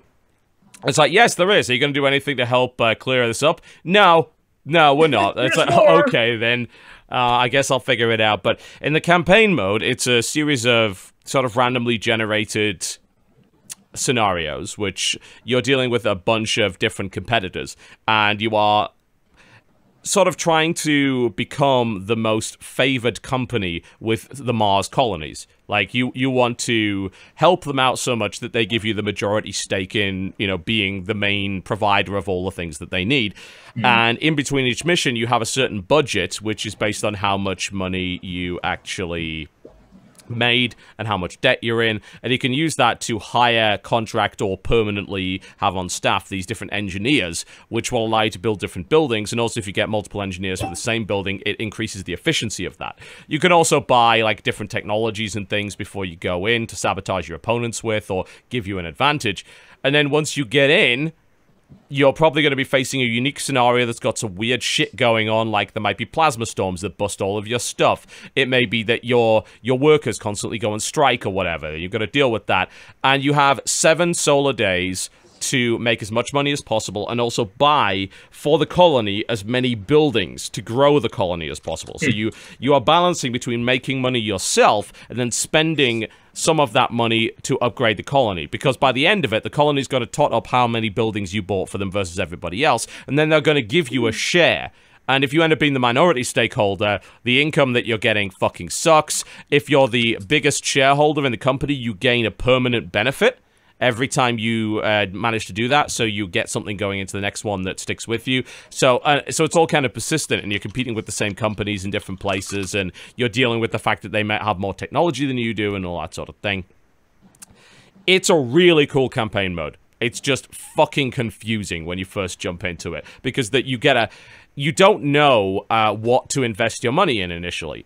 Because you're like, well, should I buy an engineer for this? Like, oh, I don't have access to half the buildings. If I contract an engineer for this one map, will that be enough? Do I have to permanently hire them? Is there any reason for me to be mining that particular resource on this map? Maybe that map doesn't even have that fucking resource. You know, I've got to look at the game information to figure that out, and that information is very limited. So, like, what do I spend my money on? Oh, God, oh, God, oh, God, help. Which faction do I play as? It is like just being dumped into the deep end. But once you get the hang of it, that is one hell of a compelling game. It's so much fun. I love the idea that the way you win in an RTS is to literally buy all the shares in your opponent's company. Literally force them into retirement. And they make a joke about it too. When you get in, if you lose, it signs a check with your name on it and said, your services are no longer required. We basically just bought your ass. It's just like, it is capitalist evil game, and playing in multiplayer in particular, because of the number of sabotages that you can buy to fuck with your opponent, is really fun. And it makes people get super mad at you. And I love that. You just see them set up. You've got to keep an eye on your opponent. It's like, what is he making his money on? You know, he's trying to dominate the market. Maybe he's trying to dominate the market in electronics or fuel or chemicals. It's like, oh, he just set up this brand new operation. He's just spent all of his money building all these minings. What if I hired fucking pirates to shoot down his trade ships? Or what if I had his guys mutiny and send the resources to me instead? It's like, you can do that. And that's really cool. And if you play with your friends, I don't think you're going to have many friends anymore. So I think we're going to have to experiment with that. Let's see how far our friendship can go. Let's do it. Let's figure it out. How much tolerance do we have for each other? So that game is fucking phenomenal, and I'd highly recommend it to people. It's very different. It's still a real-time strategy. You've got to be quite fast. You've got to make decisions in real time. But it's about making money and fucking with your competition. It's not about blowing them up, necessarily. Well, there's a bit of blowing them up. You know, you can buy underground nukes, which are pretty fun, or you can dynamite your opponent's building. But it's not about blowing them up, it's about making more money than them, sometimes through very, very illegal means. You know? And it's got a cool sense of humor to it as well. Like, the robots are like, we would just want to be your friend, and they're actually all about world domination and all this shit. It's like, why won't you be our friend? And all this stuff whenever you blow some of their shit up, it's like, why are you doing this to us? It's like, because you're evil! You're evil robots, I recognize this. Don't hide. Don't hide from me. Someone in chat just called it a Trump simulator. Trump simulator. Well, the thing is, that would imply that Trump was a successful businessman, which, as we are well aware, he is not. Yeah, this is a game about selling steaks on Mars, you know, but you tried to sell them at Sharper Vision Mars branch or something along those lines, you know. This guy's the presumptive nominee for the Republican Party, ladies and gentlemen. We are all fucked. There you go. Let's move on to something else. Anyone else got anything else they've been playing this week they'd love to talk about? Aside from Battleborn, what I've been playing a lot of. I play a lot of Battlefleet Gothic Armada, which I'm guessing you talked about, John. We have, but I'd love to hear your opinions on it. What do you reckon to it?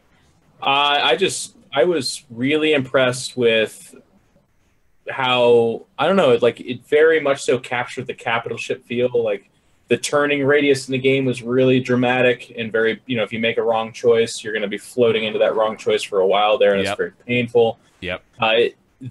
What I really liked about it, kind of going back on something you talked about earlier too, is just like the customization of it. It just the various different upgrades you can do, the different kind of tech paths you can do with the ships. At each class level, there's multiple choices, and one is more of a carrier battlecruiser, and one is more of like a barrage battlecruiser, and just stylistically can do very different things. The races are very different. It just had a lot of depth for a game I absolutely did not expect that from. I expected it to be a bang shooter shit game, a shit Warhammer game or whatever, and I was just so pleasantly surprised. And the campaign, which honestly is all I did. I'm not a big PvP guy. I did when it was in pre-release. I'm not a big PvP guy, says the professional StarCraft 2 gamer. I just want to point that out. Non-StarCraft games is what I guess. I didn't play any of the XCOM PvP and stuff like that. So, well, to be fair, the XCOM multiplayer is just awful. Like, it's not even worth wasting your time with.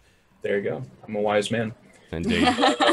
But yeah, the campaign's really fun, and if you like Warhammer at all, it's actually one of the better kind of takes on Warhammer style. Like, really fucking cheesy, but also mega dark, and it'll get you going a little bit with excitement. So I had a really pleasantly fun, good time with that, and I just absolutely did not expect to. Warhammer still has the stigma for me that when a Warhammer game comes out, it's probably a terrible game, but it's lately starting to be less sometimes. True. Yeah, I mean, they've farmed their license out to basically anyone who'll take it, and that's resulted in a run of the gamut between really good stuff like fucking Vermintide and Battlefleet Gothic, and then really awful stuff like Snotling Fling, and there's like Warhammer Carnage or something, which is this awful like runner game. Eisenhorn is not great. I wish Eisenhorn was a lot better game than it is. Admittedly, it's still very much in development. There's hopefully a lot of time to make that game not suck, but right now it's not great. Dawn of War 3 is obviously on its way as well, but Battlefleet Gothic, there is that, the authenticity is dialed up really high in that game. Like, the models are pretty much identical to the tabletop models. There's a lot of authenticity there.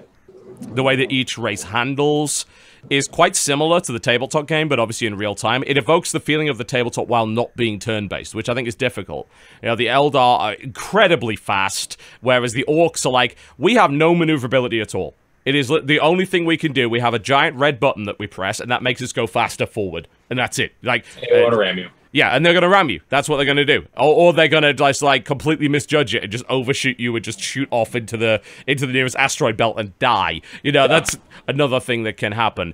I like the fact that the game not only has a kind of an Imperial story-driven campaign, which is really cool, but it also has skirmish-based campaigns where you can play all 4 races and soon to be 5 with Space Marines being added. So you could start a little fleet of orcs and you can go and fucking wreck shit in different scenarios. You can earn things, which is cool. I like the fact the story-driven campaign, you can actually make mistakes. You can lose a mission and you still keep going. But it affects it like, early on there's a mission to stop Abaddon from getting away with an artifact. I fucking failed it. And now it says on the side, it's like, some shit's gonna go down because you failed this. Like, he has the Hand of Darkness, so you're gonna be fucked at some point by this. But you can, you know, it's got almost like an XCOM, like, strategy level over that. And you've got a couple of different choices. You have to do, like, there's a compulsory mission, but you also have, like, one more deployment that you can use to do a different mission, like to defend a world from being taken over or to go fight orc pirates or something, which I thought was really neat. I think that's going to give it some replayability. So that's awesome. And obviously it does have the multiplayer PvP. I admit to not having played much of that. I heard that in beta it was just Nova Cannon spam all the time.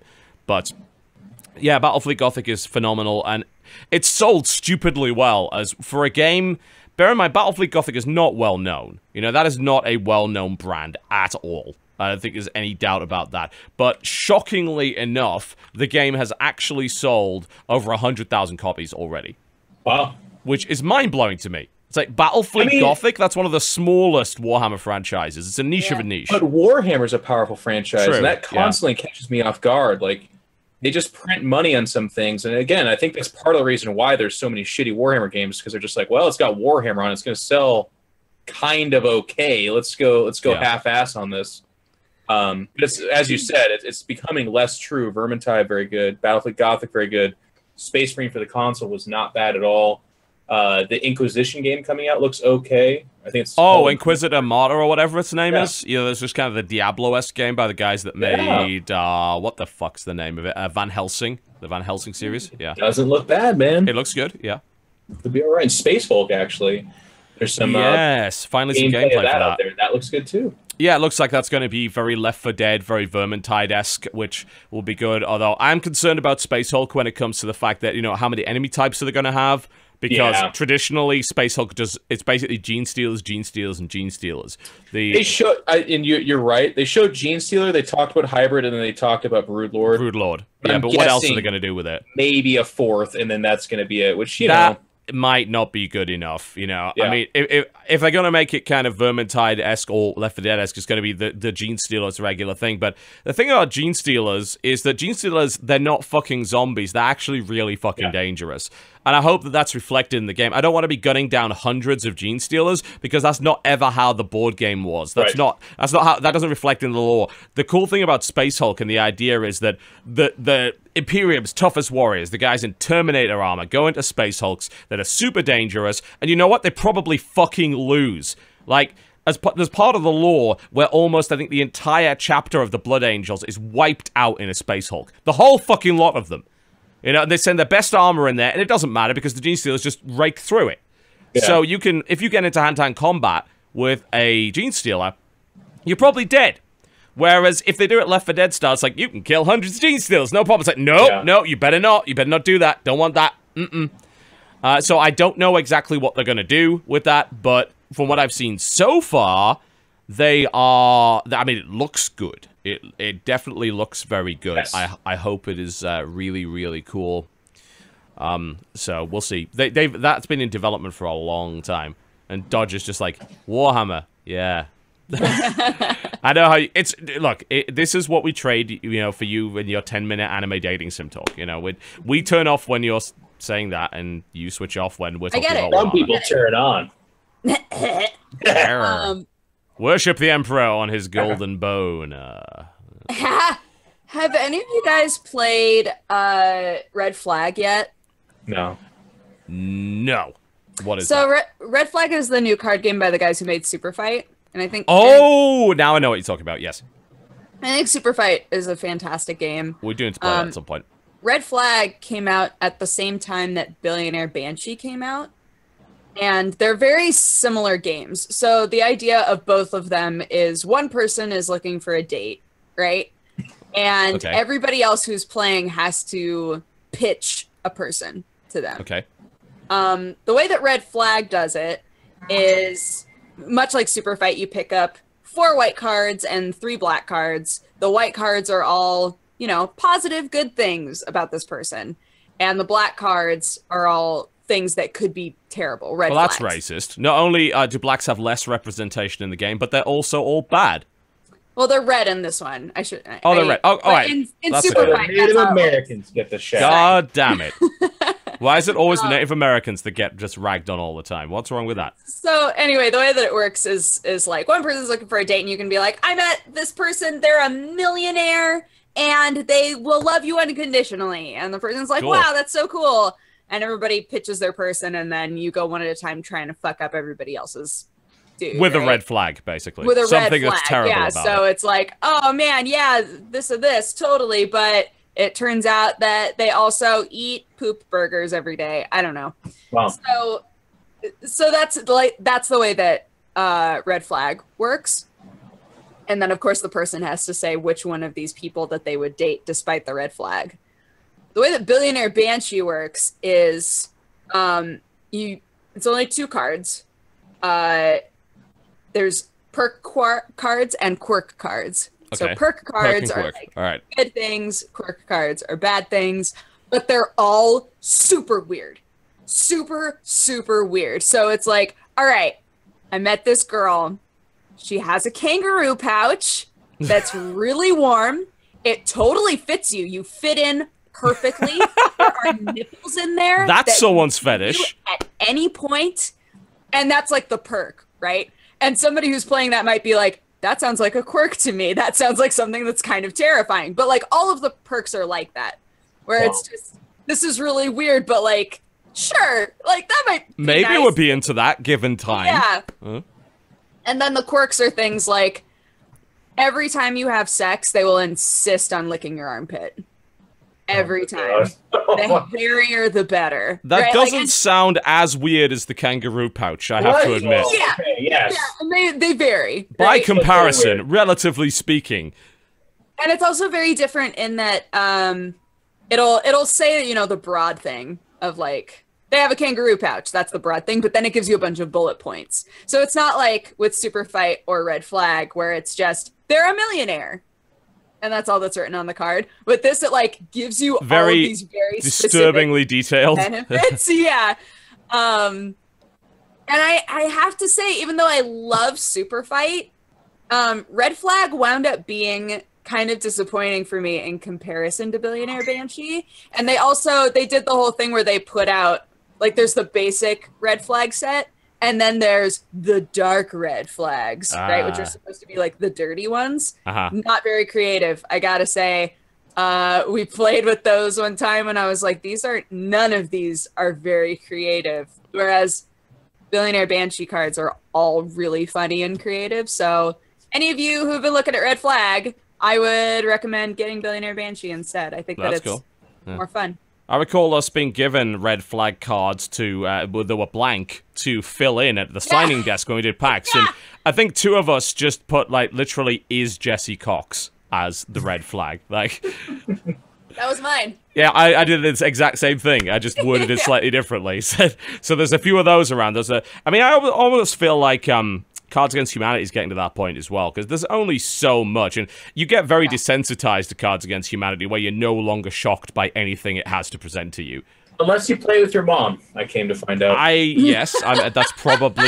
That's a risky business, that is. Not to be repeated. No, I would say that is a terrible idea. I think the furthest we ever went with our parents was to play Fibbage, and even that got a little bit crazy at times.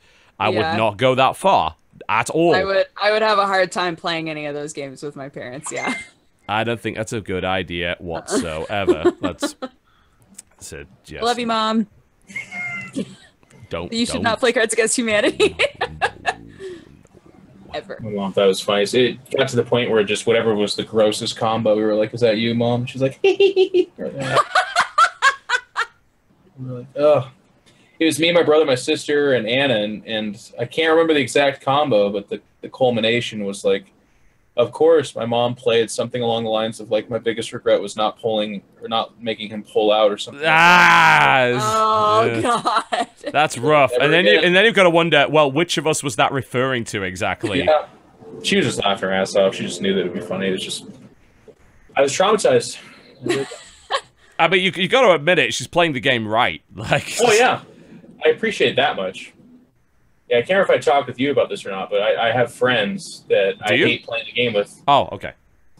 Because they don't pick, like, they're not answering to the card. They're just playing, like, one could just be like, I am poo-poo, and then it's blank space, and that's just vagina, and they're like, ha ha ha!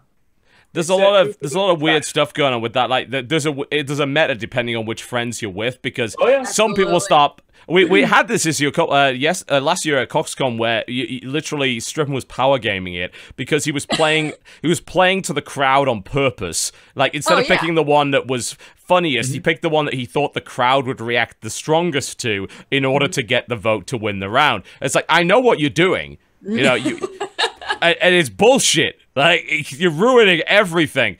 But people do that. They totally do that in games like that. I actually, it was what made what's the fucking name? Quiplash. Way less fun when playing online.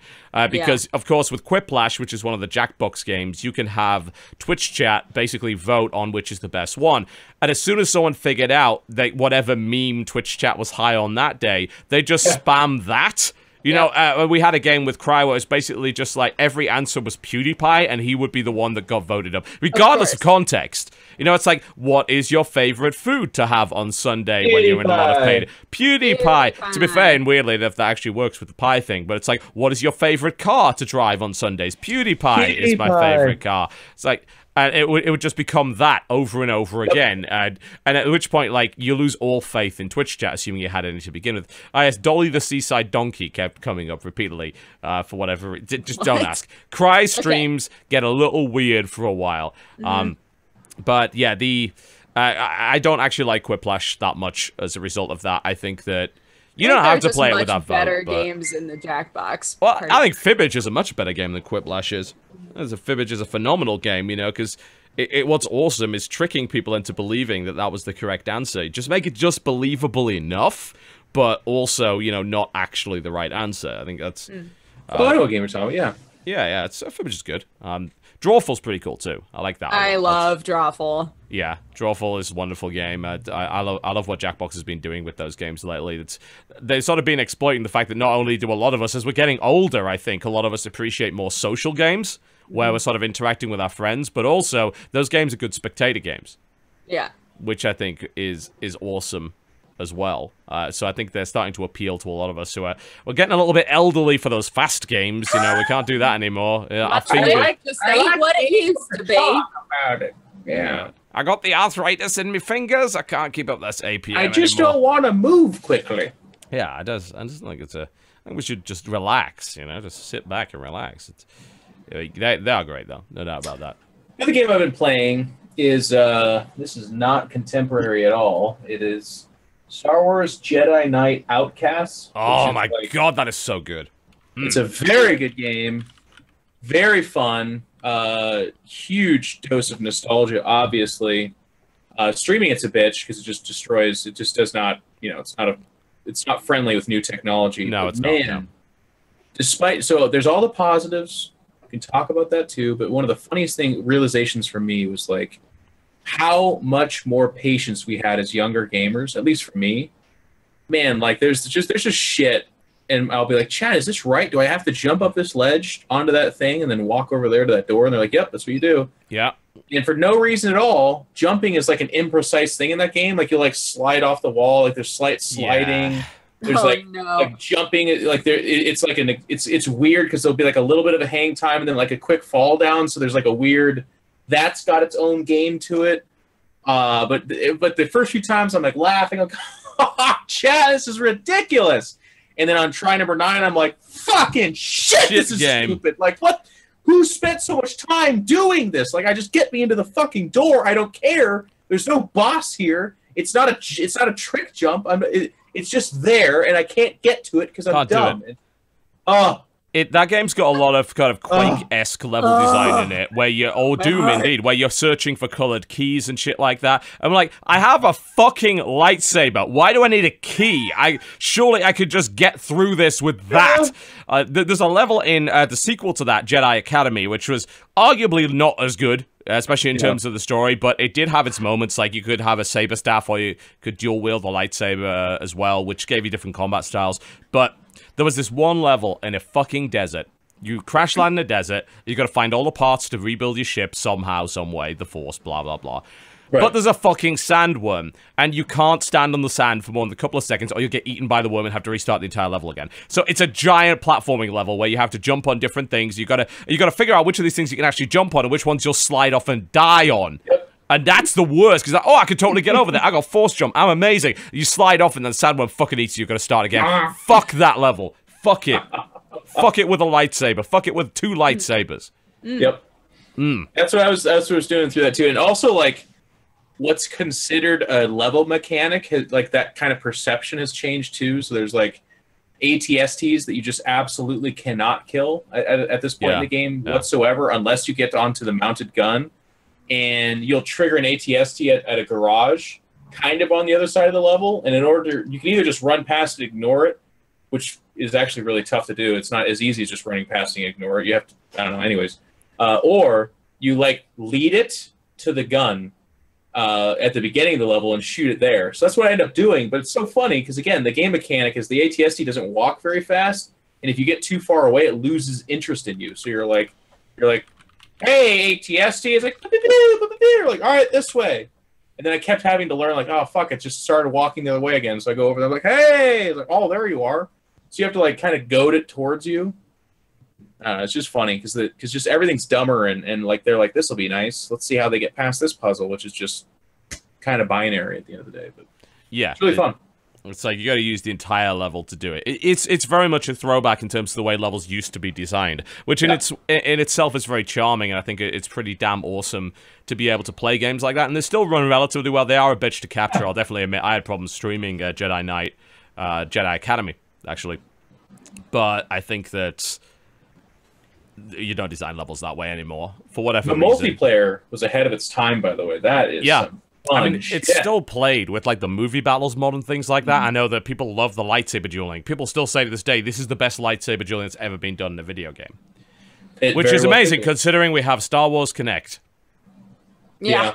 Right. How did they manage to top that? Do you remember us playing that? I absolutely do remember outdancing Jesse Cox. Absolutely. Oh my gosh. Everyone thought that I was drunk. I assume because I dared to actually do the dancing game. But what can I say? I've got moves like Jagger, you know, and he has moves like the Blob. There you my go. arms legitimately got exhausted trying to play that game. I was just like, I can't do this lightsaber move anymore. I was just like, oh, fuck. Oh, God. I don't want this. No, I didn't ask for this. Connect sucks anyways. Yes, Connect is an awful thing. I still love the fact that Jesse is on the top 10 worst dancers on the internet in some weird BuzzFeed list because of that video. Really? Poor Jesse. Good for him. Yeah, he's got moves like Jabba. Well, he did quite a few, like, jumping around and rubbing his butts, so I think that's what really sold it. I don't think you get points for that, actually. It was you harder. don't get butt rubbing points? No. What have I been doing my whole life? I don't know. You just don't. It doesn't work. But yeah, I'm not going to admit that the dancing game was the only fun thing about that fucking thing, because like everything else is garbage in that game. But because the dancing was, they just took it directly from whatever that dancing game was. I can't remember what it was on the Kinect because I don't care. Just Dance? No, it wasn't called Just Dance. That was the Dance Wii Central. one. Dance Central. That's the one. There you go.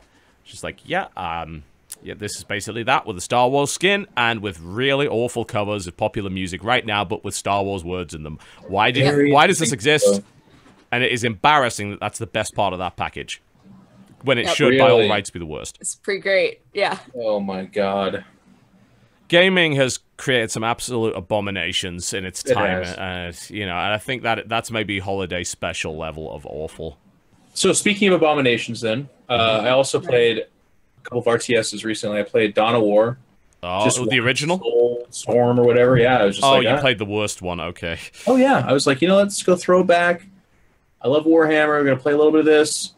But kind of going back to our earlier conversation, man, when a game defines a genre, playing the lesser version of that is so fucking hard. So hard. And I'm obviously a gigantic RTS snob as it is anyway. So, like, at first, the unique kill animations, the models, like, it's just really cool. And like, oh, this is awesome.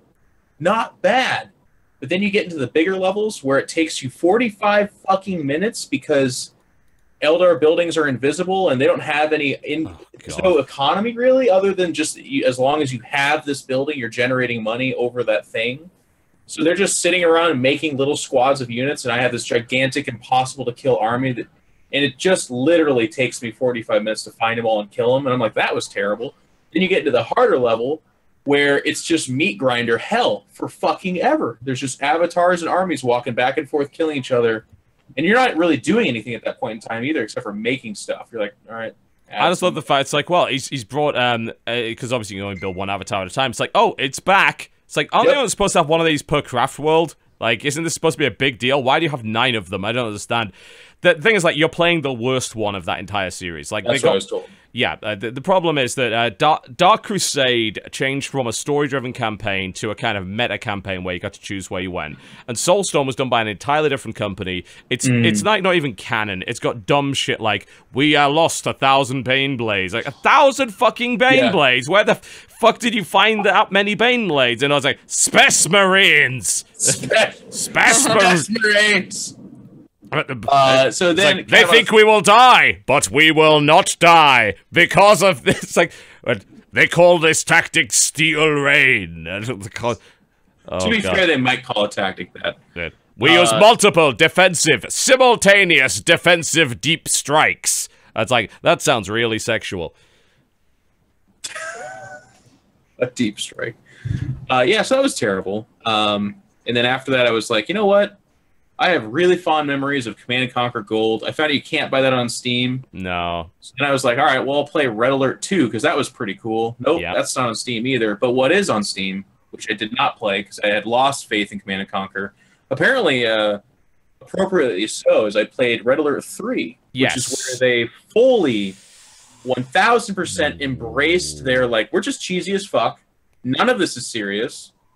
And the game itself, it like has fun mechanics ish, but they even got away from the game itself. Like it is an RTS, but it's like it's a little bit meat grindery, but not as bad as Soulstorm, obviously. But just like it's why Command & Conquer's dead. Like the other Command & Conquers were way more fun. I mean, I'm gonna disagree with you on that because Command & Conquer 4 was even worse than that. That's what killed the franchise. That's why they're dead. This was the first shot. The precursor, yes. This is where they made the game a lot simpler. I mean, you notice the mining mechanics in that game, for instance, where everything's kind of just automated and everything like that.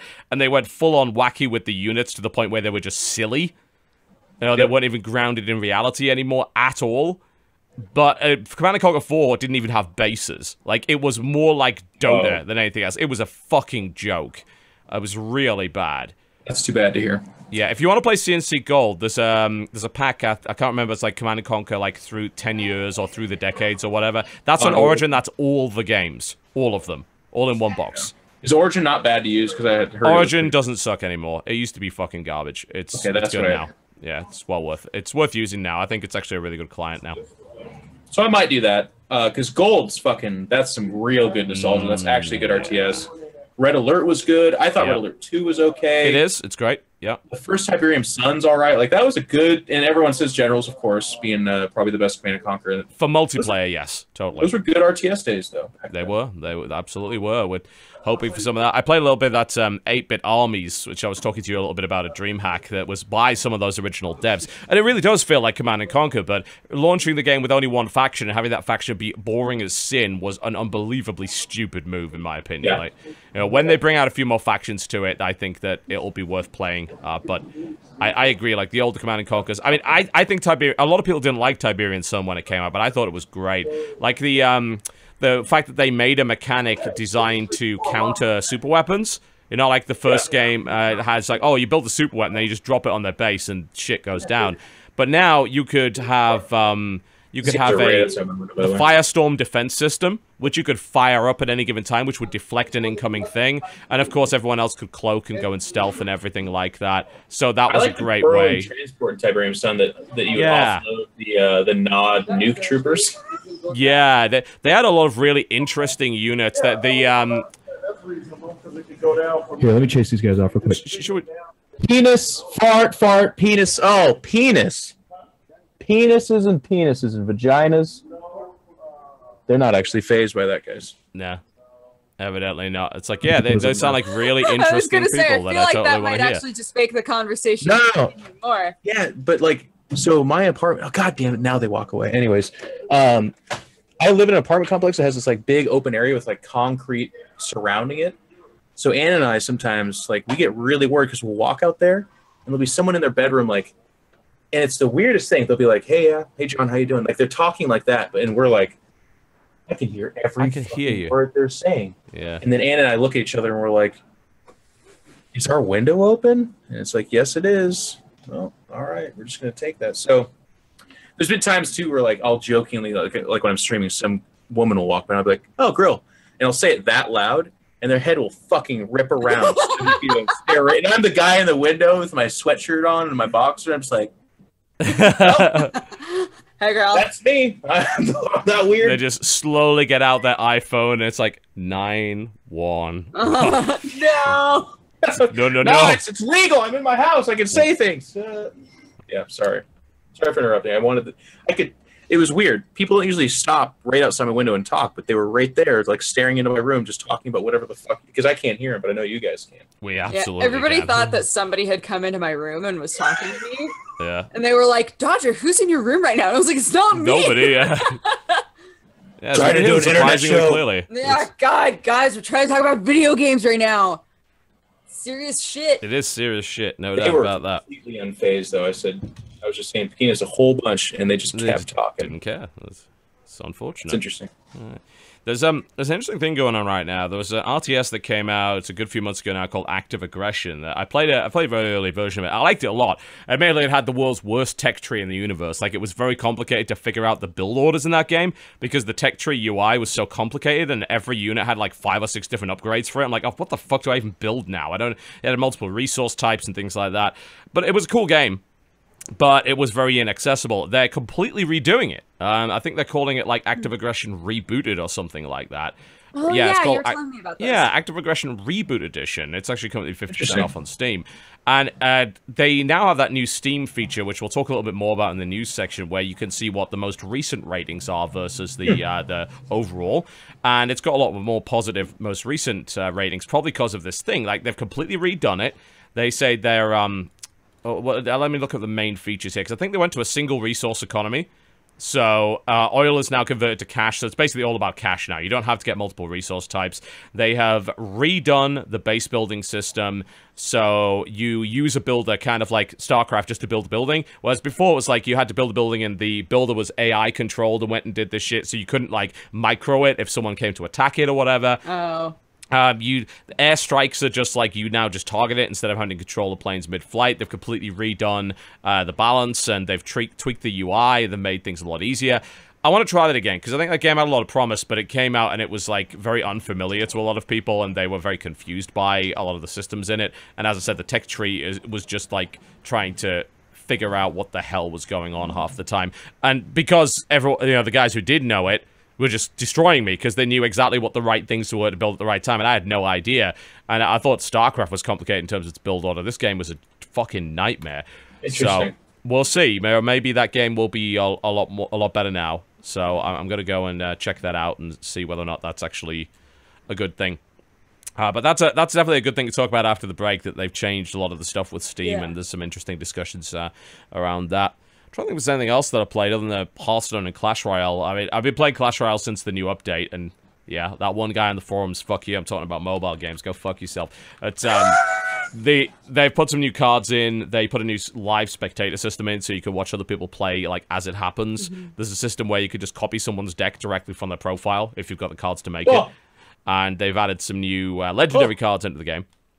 And it's made the game a lot more interesting. There's a lot more cool units. There's a guy that kind of burrows. He's sort of a miner. He just burrows under the map and just goes and attacks things. So that's good. I know Dodger's playing a lot of that. Most of us on the caster desk are playing a lot of it. I keep playing like one game and getting shit on and being like, fuck this game. And then I'll not play it for a while, and then I'll come back and be like, all right, I'll play a game. And then I get shit on again. I'm like, fuck this game. Never again! Krendo, like, zipped way ahead. He's in number 2 in our clan now, right? Yeah, he's at like 22 or 2300 right now. Yeah, he's about 700 trophies behind me right now, and it's like, oh wow, he's actually... I know he was competing with Strippin to be the number 2 in the clan.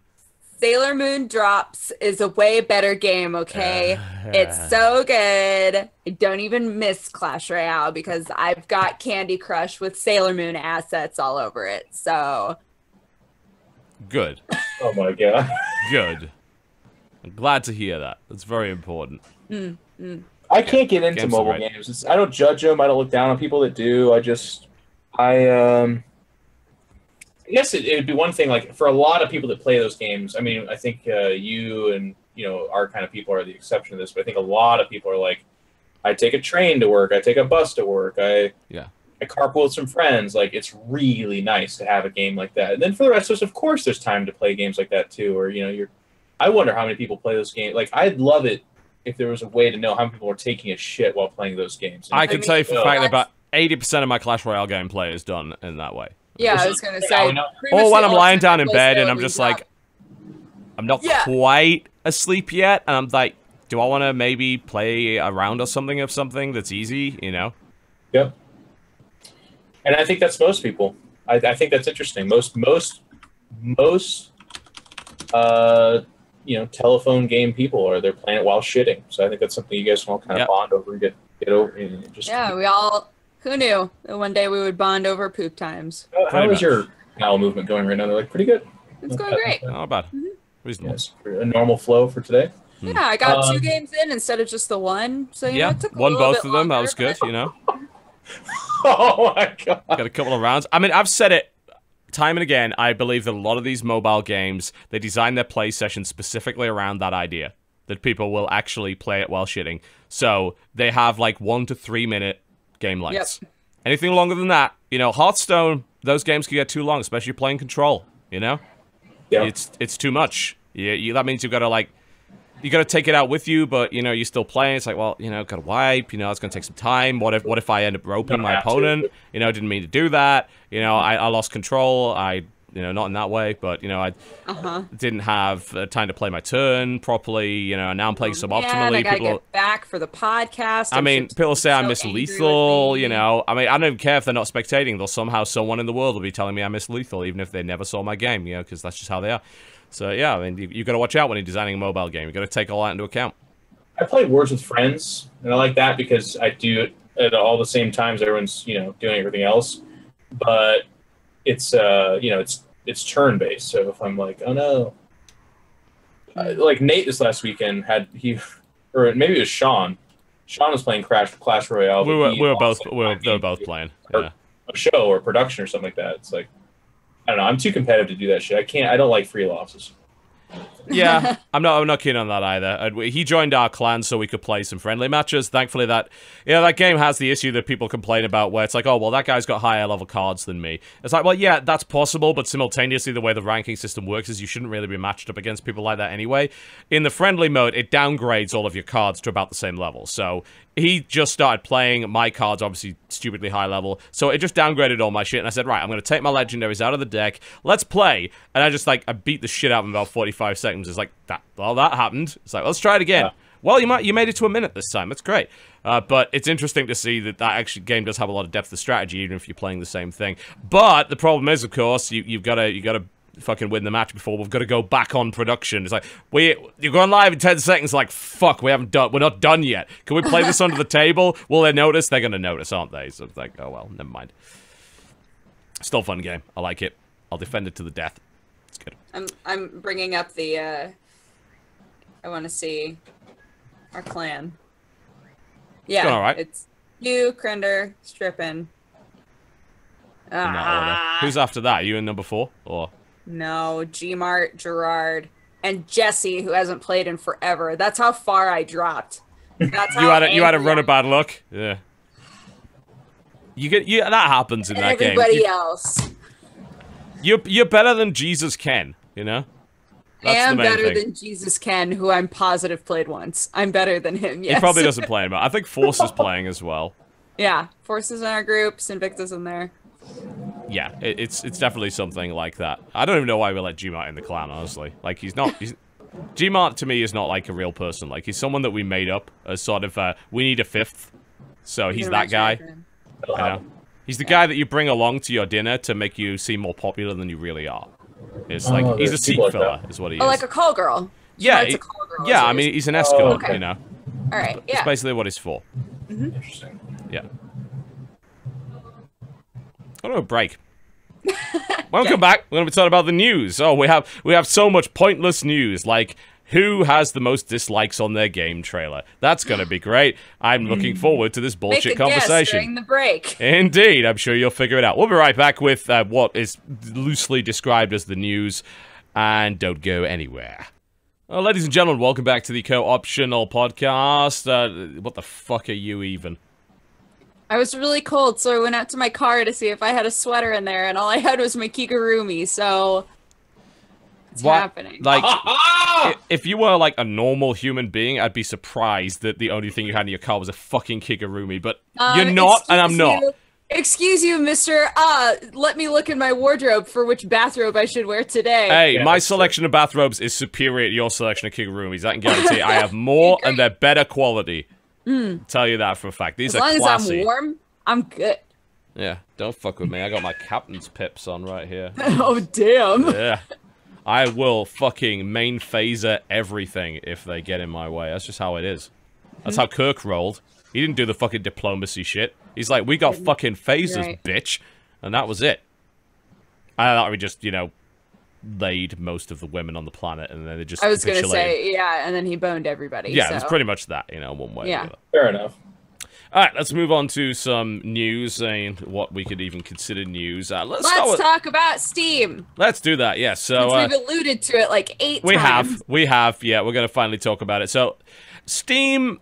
Let's be honest. Like, is the most dominant platform on the planet, and yet in many ways it is so ass backwards that we're just horribly confused as to how that could possibly happen. And one of the things which has been a sticking point for a lot of people for a while has been the review system on Steam.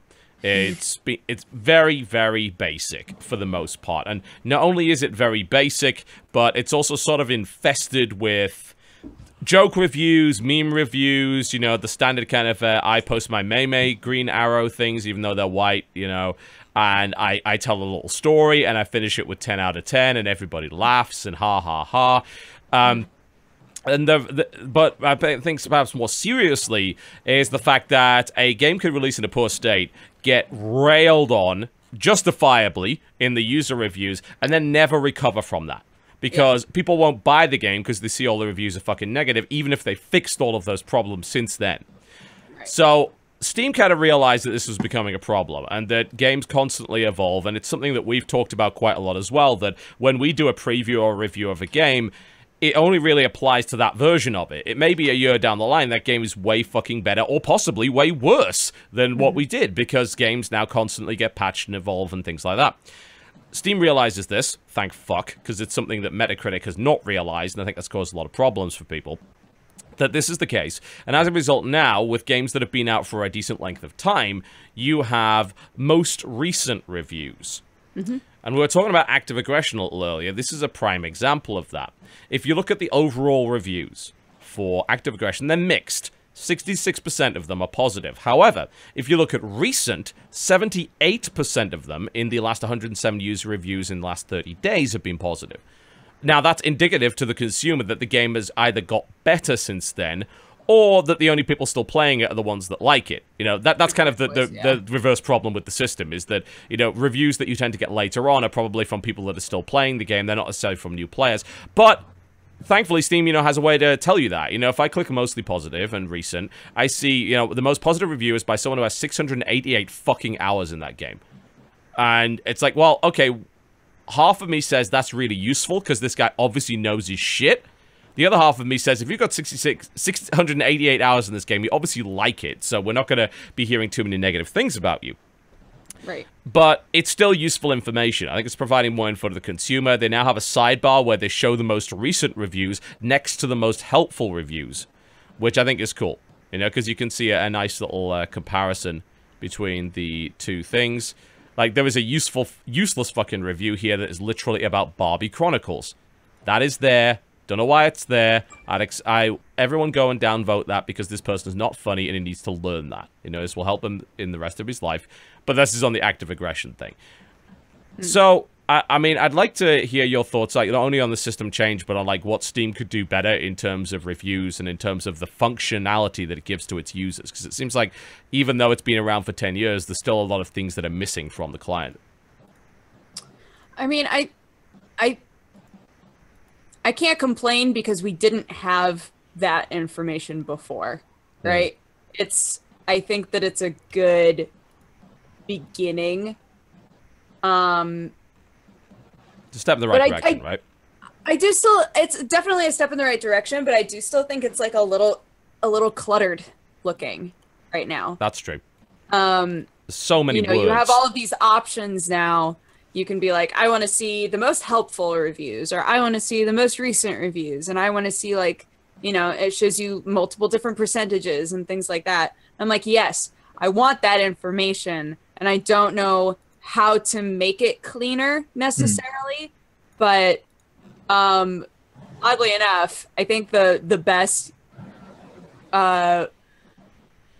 example of this sort of a system that I've ever seen is on a website called All Recipes. Okay.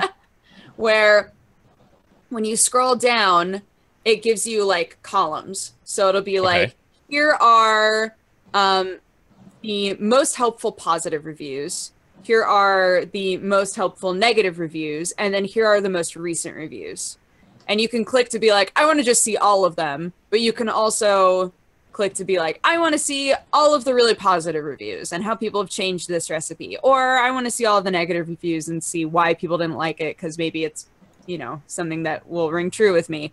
And it feels very clean. You just scroll down and you're like, positive, negative, most recent, cool, I'm good, you know. And this one, I think there's just like, there's, you know, the main section, but then there's a small section and there's the side percentages. Yeah. And it's a little bit, it feels a little bit muddy right now in terms of what information is most important. Like none of it necessarily is more important than other information, I would say. It's very difficult to prioritize as a direct result of that. You know, there's a piece of information that I'd love to see, which I think is more relevant than anything else that could be ever written on this page, is I want to know what the person that reviewed the game generally plays and spends most of their time doing. And I want that information to be right there. I think you could do it with the Steam tag system. Because does it say how long they played the game for, at least? You do see that, yes. So that's very visible. That's a very useful metric. But I want to know, is this guy an RTS player? Like, does he play that regularly? Is he a specific kind of RTS player? Does he only play old school RTS? So he's got different expectations to people that play newer ones. And I think you could use the tag system to do that. You know, what it could do is it could take into account all the games in your account. It could calculate how many hours you have in those accounts based on the tags that are also on that game. And then you could collate those tags into, these are the things that he commits most of his time to. So he commits most of his time to games that are tagged with action, strategy, free-to-play, you know, or even something even more specific like walking simulator or female protagonist or whatever. You know, so I know who this person is at a glance, and as a result, I kind of know his bias before I even go into it. So I think that would be very useful. That seems like kind of that seems almost complicated on the Steam level, but maybe for like preferred reviewers or something. Some kind of information like that, because that absolutely does matter, for fuck's sakes, and that is how we take critiques from everything else, right? It really is. It's like when IGN does a review, we know that they were bots, so it's like, okay, well, I understand. We know it's probably bullshit. Yeah. Yeah. Yeah. 7.2 out of 10. Too much water. You know. But I think that it's very important to know the tastes of the individual reviewer, because as much as the straw man comes up time and again when people just, you know, they get their smug face on and, you know, they whip the deck out and they just start, like, furiously jerking it and say, you know, objective reviews are impossible. And it's like, yeah, we get the idea, but that's not what people want. They don't want a purely objective review. They want people to pursue the idea of being objective and trying to at least put their own opinions aside in favor of looking at something from a different perspective and trying to be fair to it and put aside your own personal bias. You can't do that completely, but you can fucking well try, and you should try. You know, if for some reason, if I absolutely despise a genre and I'm set to look at a game that in a genre I despise, I can't just say, this game is shit because it's a genre I hate. You know, you're going to try and look at it and say, well, is this a good example of the genre? Because people that do like this genre, they want to know that. And I think that having that information to heart is very important, and having that information available at a glance is very important as well. Steam has never really done that. I don't know for what reason, you know, these people have said what they've said.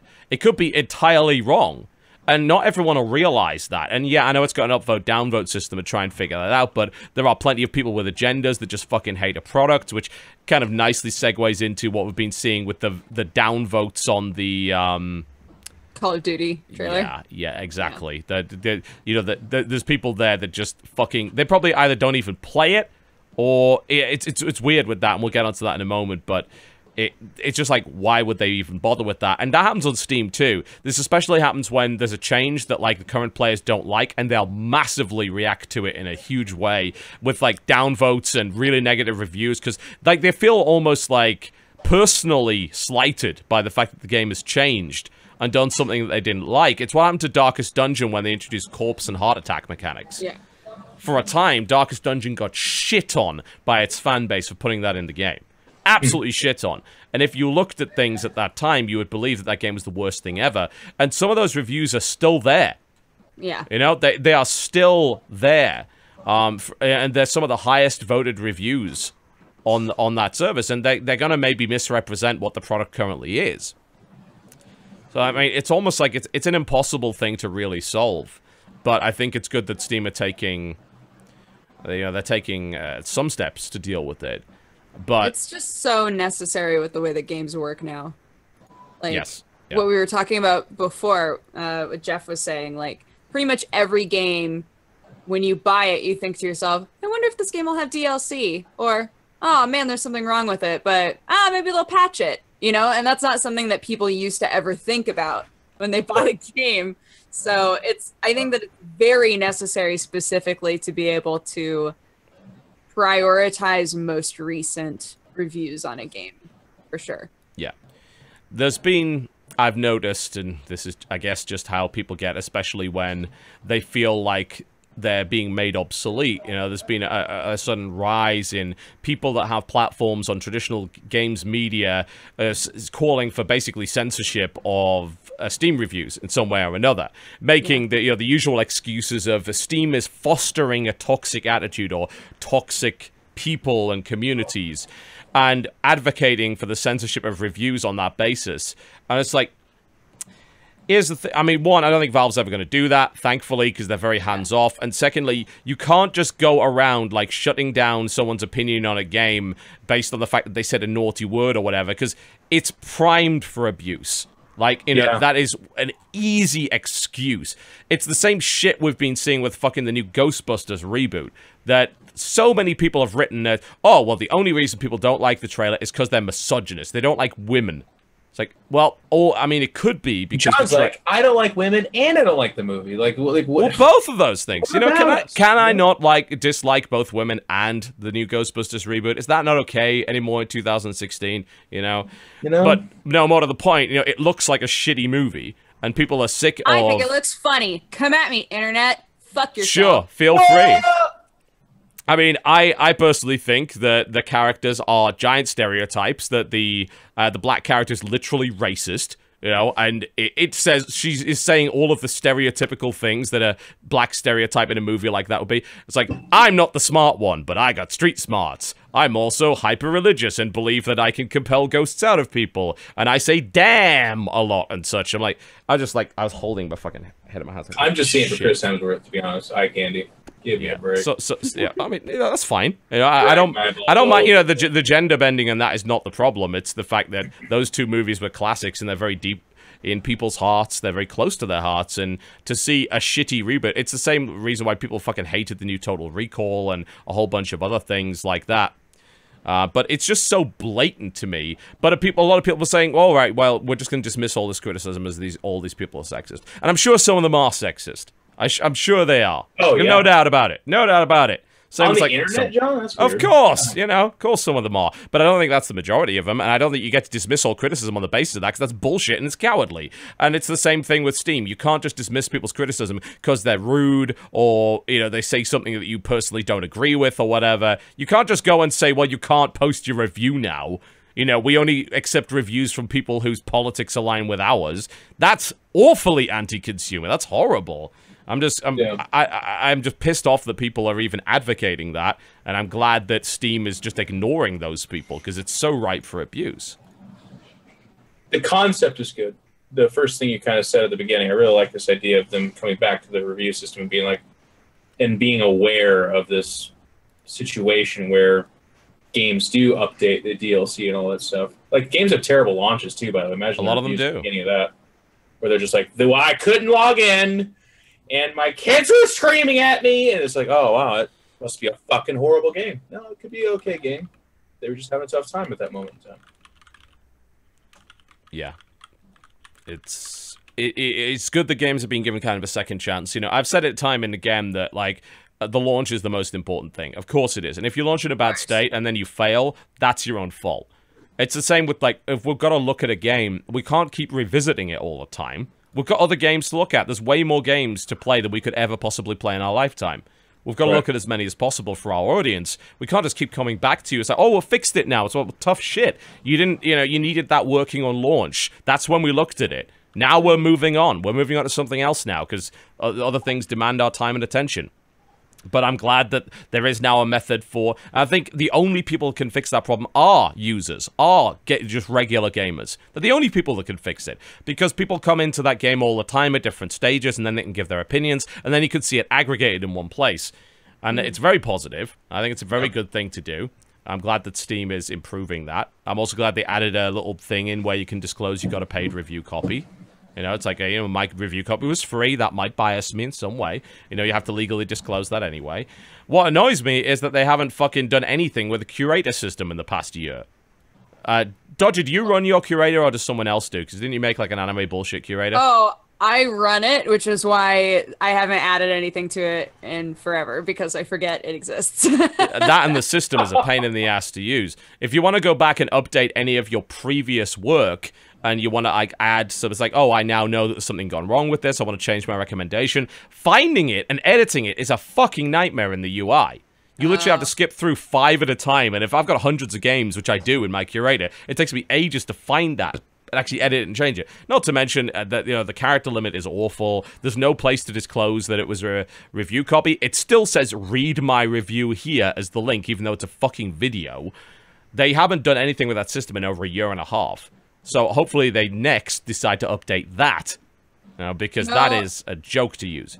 The only issue that I had with it is I think the character number is way too small. It is. Yeah, that's true. I don't think they let you write enough. Like every time I have to write in, you know, like anything about the game, I have to pare it down over and over and over again because there's never too many words.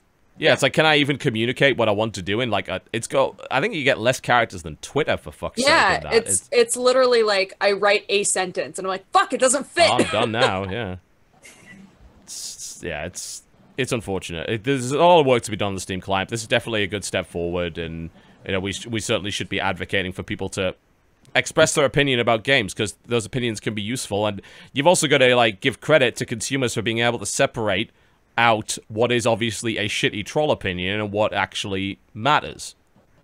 You know? I think you can trust gamers to be able to figure that out. You know, they're not going to be so easily tricked. They're very skeptical these days, and I think that's a good thing. Yeah. Yeah, so that's good. And that leads us on to the amusing situation of Call of Duty, what is it, Infinite Warfare? Infinite Warfare. As in, Call of Duty will never end versus Battlefield 1, the trailer, which... Oh my god, yeah. At least they didn't name it Finite Warfare, though. You know? Yeah. Really dramatic. Absolutely. It's like, that. This will end at some point, certainly.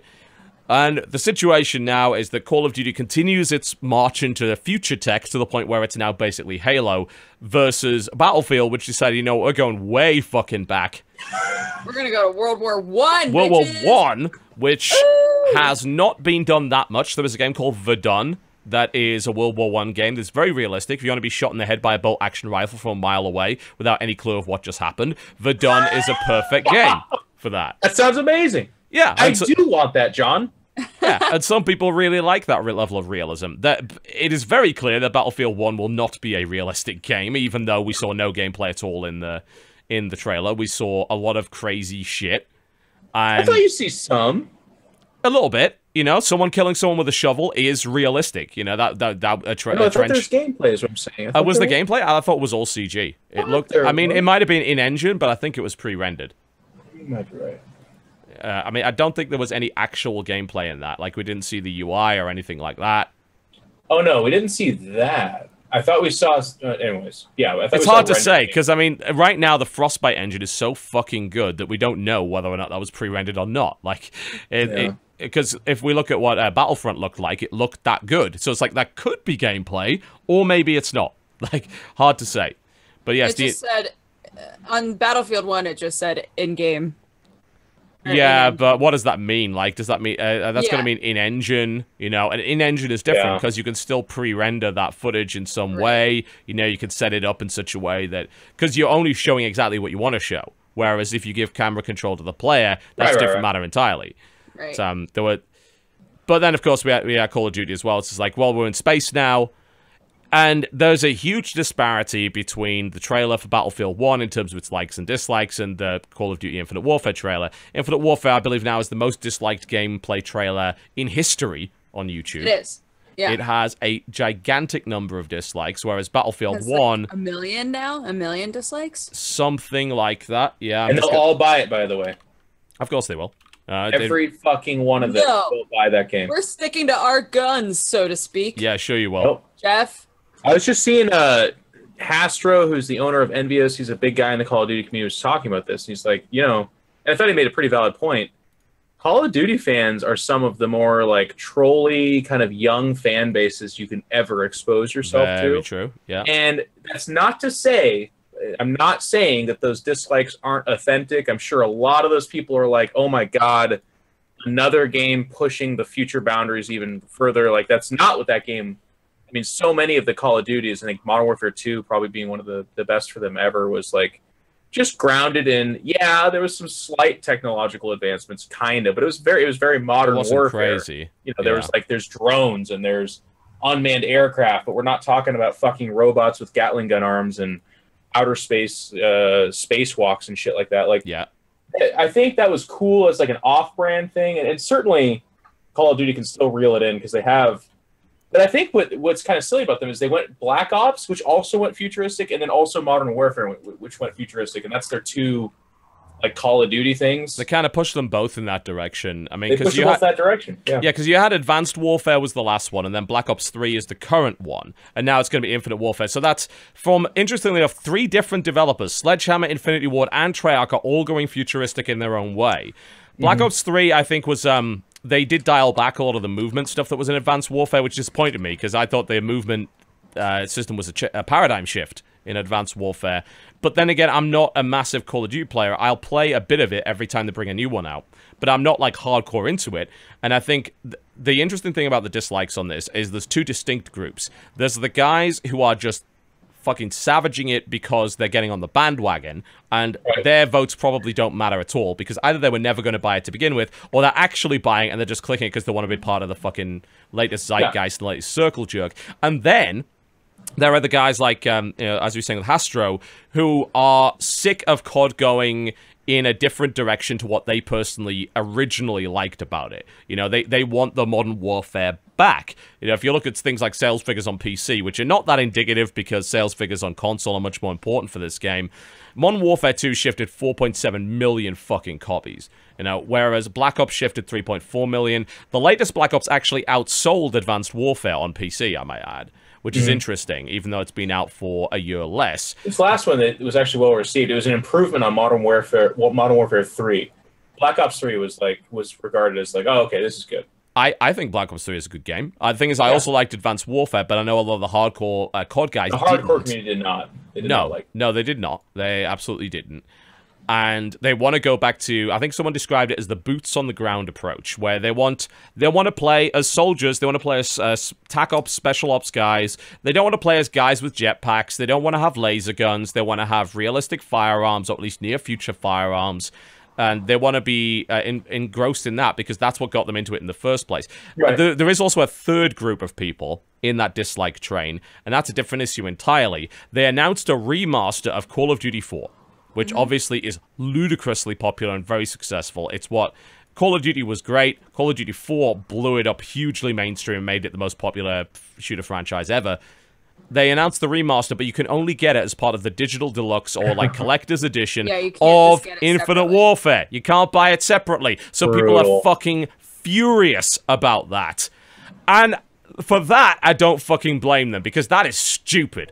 What a weird strategy, because they could feasibly. I mean, their idea is to incentivize and have the double down purchase, but there's such an absolutely established marketing frame of thought, which is like, well, what about all those people that would absolutely not get anywhere near that price figure that would buy one or the other, that are now being alienated, literally pushed away from a franchise? Like, you're going to get a lot of sales. It's going to sell several million copies, guys. They're going to make their money. They will. Which sucks, because they're going to keep doing this shit. But there's a lot of people that are looking at this and like, that's the final straw. Fuck that game. I'm going CSGO, or I'm going Overwatch, or whatever. I'm out of here. The issue, I think, from their perspective, I think what they're probably saying, not only do they want to really push the Infinite Warfare sales, people have been saying, oh, well, COD's dying off. It really isn't. There was someone, and I don't know how true this is, apparently was able to access some of the systems which track the stats on console, and they were claiming that there were 1 million concurrent players for Black Ops 3. That's fucking enormous. Like, that concurrent player base is massive. And even on PC, Black Ops 3 is still doing well. You know, it is still one of the more popular games that you can't... It's not dying. It may not be selling as many copies as previous titles, but it's still selling a shitload. It's a stupidly huge game. Yeah, it's massive. And I think PC gamers maybe don't see that because they don't see the massive surge in sales on console. But the console guys buy this every year, no doubt. But here's the thing, like... Yeah, okay, maybe you're using it to incentivize and boost the numbers, but I think from their perspective, what they're actually doing is they're avoiding one game cannibalizing the other by both having them come out at the same time. Because I have a feeling Infinite Warfare's multiplayer and Infinite Warfare sales figures would be bullshit if they also released a remaster of the most popular COD game of all time at the same time as their new one. If they do that, some people are just going to go, in fact, a lot of people are just going to go and buy that. And then people are going to say, oh, well, fuck. Infinite Warfare is the least successful COD of all time because we re-released the most successful one at the same time. Yep. So now they get to bundle them and they get to benefit from the sales figures of both. So I think that's probably their reasoning. $90, right? 80, which is still a lot of fucking money. I mean, obviously you do get 2 games with that, but 60 is the limit, I would tell you. I mean, for a lot of people, 60 is the absolute limit. Like, of course, you know, the collector's edition boxes always sell out, but they're a fraction of the sales. There's no game that's like, yeah, we sold 1 million copies of deluxe edition. No ever done that. Although the reason people like the deluxe editions is because the margin on those deluxe editions is much higher. You know, the margin on selling a video game isn't that high, but you sell them a $90 box full of plastic shit that didn't cost you anything to make and just you ship from China. They make a huge amount of money on the back of that. And it's tough, too. It's especially tough when you're asking for $80 on a game. That's an airplane, by the way. I'm sorry. $80 on a game that has been coming out annually or even sometimes twice a year. A couple times it's happened, too, right? Like, your argument for that game and the cost going up becomes harder to justify to a lot of those young parents of the kids that are asking for it. Yeah, not to mention the fact that Call of Duty has had this map pack thing going on where basically if you want to play the entire year's season, actually the game's like $100. It's not 60 because you need the map packs, otherwise you don't get to play on the latest maps, which is where all the top players are now playing.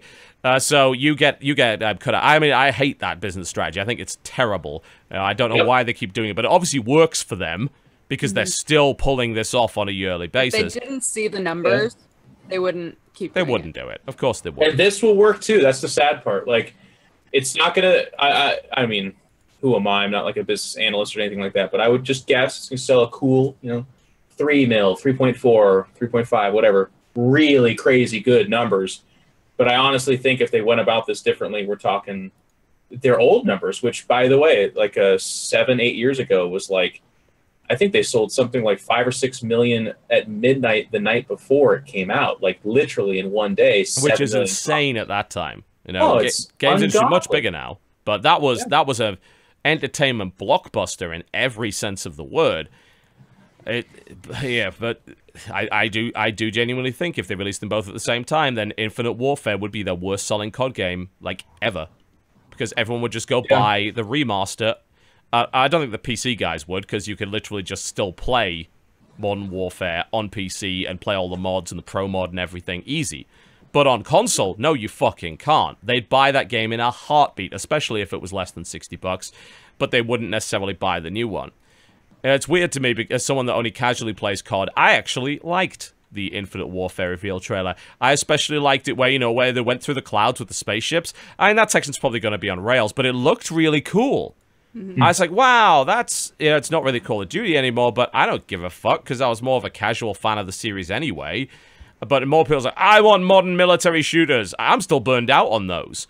But now everyone's getting burned out on sci-fi shooters.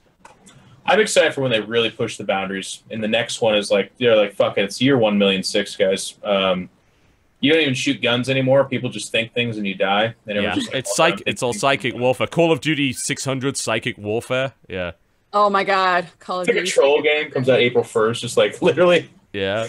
It could be a VR game that tracks your blinking. If you stare at something and you blink, it dies. Dude, you know what I would do if I was Activision and really wanted to shake shit up?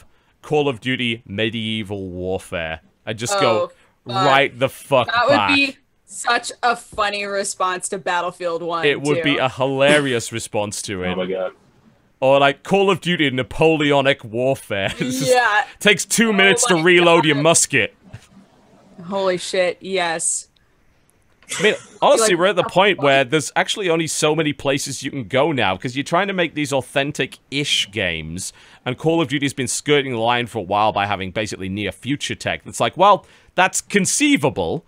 It's a little bit out of, you know, where we're going, but it's conceivable. And it's like, what other fucking wars do we have? Like, we're Call of out. Duty, biblical warfare. Let's do it. Oh, It's God. Jesus on the front, like ripping off the cross, super buff and everything. That'd be Yeah, awesome. man. Well, I mean, that's a kill streak. Like, Jesus comes along, you know, you call in Jesus as an airstrike, you know, and he comes along and just nukes everybody, and Laser Jesus. That'd be amazing. yeah, it's like, Laser Jesus, blessed are yeah. the meek, and he kills all the guys with the highest kill rate, you know? Be I'm in. perfect. He comes Let's in do with it. a whip, I'm in. and he just chases out all of the bankers and the money changers from the level, you know? It's Let's fucking do it, man. Call of Duty Crusader Warfare, and I was like, I mean, they've either got to make shit up, or they've got to go for the really obscure stuff now, or go back to World War II. I think probably the best way is just to go cyclical again and go back, because I have a feeling the next Battlefield after Battlefield 1 will probably just be another World War II game, because it's been ages. It's been fucking ages since we played a World War II era. But, you know, I don't hate the way COD's going. I haven't disliked the last few COD games. I guess some of the community has. They're still buying the fucking things, obviously. Maybe we will reach that watershed where it just won't be working out anymore. Maybe we'll reach that watershed where they say enough is enough, but I don't think so. And if we ever get there, it's going to be a long fucking time, in my opinion. But, getting on to Battlefield 1, it looks... Obviously, we've seen no gameplay yet, but I love the concept. Yeah, same. It's not for me personally, but I can respect people's opinions on liking the looks of it. Why is it not for you? I mean, I guess with Battlefield, the cool part is going to be like dog fighting with you know, Biplanes. biplanes. Biplanes. And that'll be fun. Red Baron out there. Like I guess in the Battlefield world, I like the concept. I unfortunately am that boring guy that likes Modern Warfare 1 and 2 and like your AR rifle and nice scopes and stuff like that.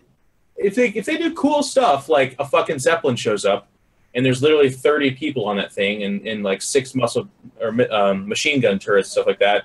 And if you pop it, they're all screaming as it comes crashing down. Oh my slowly. God. Like, yes, that's going to be really cool. But I guess my butt is just, I'm afraid that it's going to be everyone with fully automatic machine guns running around in the trenches, obviously blasting each other to smithereens.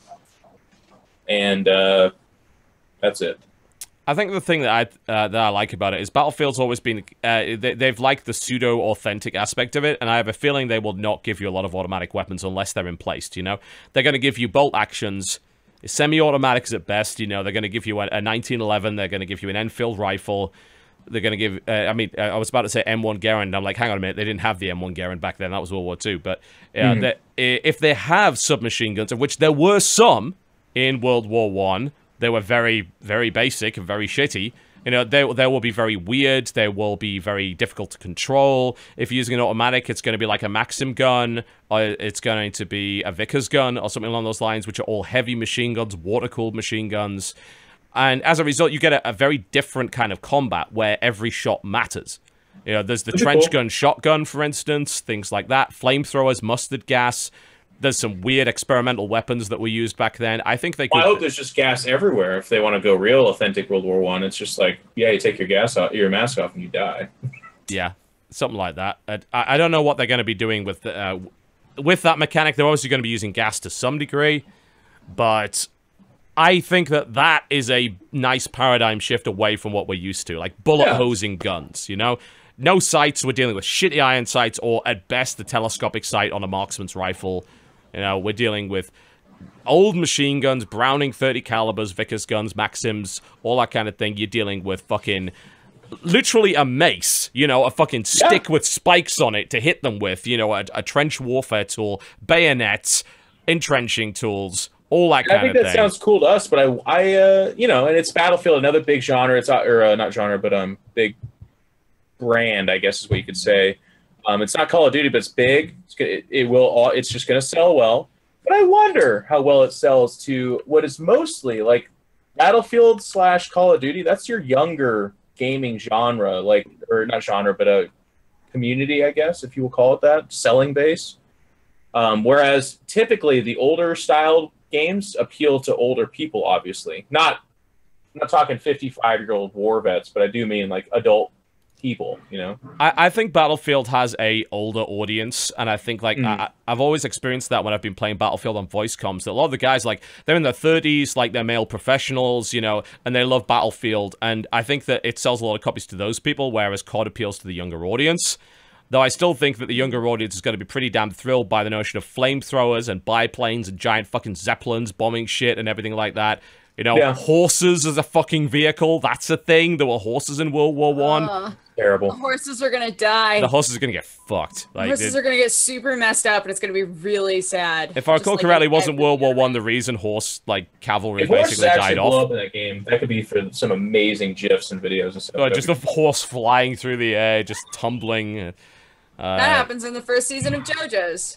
Jack the Ripper explodes out of a horse. Go watch it, everybody. Wink. Nice. You just gotta get some anime in there. Battlefield anime warfare is gonna be a thing at some point. Call of Duty anime warfare.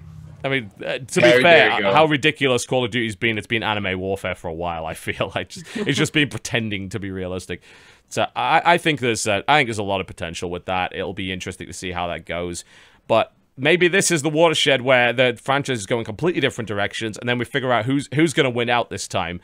If the likes and dislikes are anything to go by, it's going to be Battlefield, but I think we know, absolutely know, COD's going to do just fine. Has Battlefield ever come even close to Call of Duty numbers? Yeah, it has. Some of them have, anyway. Not the Star Wars one, because that was complete shit. You know what's really awful about that? Is that Battlefront actually sold... Well, that's right. 12 million copies. Are you serious? I am deadly serious. The sales forecast was, like, apparently insane. According to, you know, again, we don't know exactly how true this is. According to Michael Pachter, who is an industry analyst, he believes that they've sold that much. EA, I don't necessarily think has... I don't know if they've released that. I mean... There's a lot of mixed information on this as to whether or not this is true, whether or not it's not. Such a bad game. Yeah, because GameStop claimed that it fell short of expectations, but he wasn't going to tell us how much it actually sold. And then Peter Moore's like, the comment's interesting, and he said, I'm here to reaffirm our guidance of 13 million units sold in the fiscal year. That's a huge amount of sales. For a game that's just not good at all. Do you know M. Night Shyamalan's movies are all considered... like fiscal successes. Like they all sold well. That's depressing. I mean, some of them are good, you know? Yeah. No. That's not what we're talking about, John. The recent ones. Of course, came Avatar, out. Sixth Sense is great. A couple of good movies. No. Yeah, like Lady in the Lake and stuff like that. All Lady sold in the well. Yeah. Made money. Avatar. Please tell me Avatar didn't make money. What do you mean Avatar? It's James Cameron. No, the other Avatar. Oh, Airbender. Avatar. The Last Airbender? Yeah, they all did well. Well enough. But, like, the reviews all say, and, you know, everyone it made 320 million at the box office. Fuck everyone that went to see that movie. Yeah. Jesus. You're what's wrong with the world. You're the problem. All of you. Fast and the Furious is one of the highest grossing series of movies of all time. Good, because it's fantastic. Dodger. There's the thing that does the same thing over and over again. You're wrong. Oh my God, Jeff, you're wrong. I can't believe. I cannot believe. All right, hang on. I'm going to use this Steam thing here to check Dodger's other movie reviews that she let. Oh, by the way, just to kind of add information, they literally just released their fiscal reports today. 16 million copies. 14 million copies of Battlefront sold. That's now confirmed as of today. And it's a shitty fucking game, guys. It's terrible. It is a poo-covered shitty game. And you know what bothers me more than anything is there was an open beta to prove that fact, and people still bought it anyway. Like, what the hell are you doing? I don't know. Maybe there's a lot of people that like running around with a hip-firing blaster for 3 hours and then that being the entirety of the gameplay. Get a power-up that just gets you 5 kills. Yeah. Everyone hip-fire at him. Yeah. And he's dead. Oh, cool. Look, AT-AT. Hip-fire at it. I hate that game. Guys, awful. How do you feel about moving on to releases? Yeah, let's do that. Let's crack on, shall we? Let's get away from that. Today, May 10th, we have Assassins versus Pirates. Well, that sounds like a high-quality piece of entertainment. Doesn't it? It sounds like a Newgrounds game to me. I'm not gonna lie to you. It probably looks like one too, I'd imagine. Next. Next one is TransOcean 2 Rivals. This is, I think... TransOcean 2. This is literally an economic shipping simulator. Okay. You don't get to judge. You just talked about liking a space game where you buy out other people's companies and buildings to kill them. It's in space. This is your kind of game, dude. I don't have to answer you. This one's in water. This is in water. Water's way less interesting. Next. Next up is called The Deed Dynasty. The Deed. The Deed is a game where you're trying to get away with murdering your father. Yeah. Oh, I like it. The Deed Dynasty is you now have to play 3 members of a proud noble family, and you have to murder and plant evidence and stuff. I mean, it's an RPG Maker game, but The Deed was actually supposed to be surprisingly good. It's also like 99 cents, so... It's like... It's pretty short. Way game, too right? much. Fast game. Jesse and I played it together. It actually sold very well and was viewed as a very positive game. Made $200.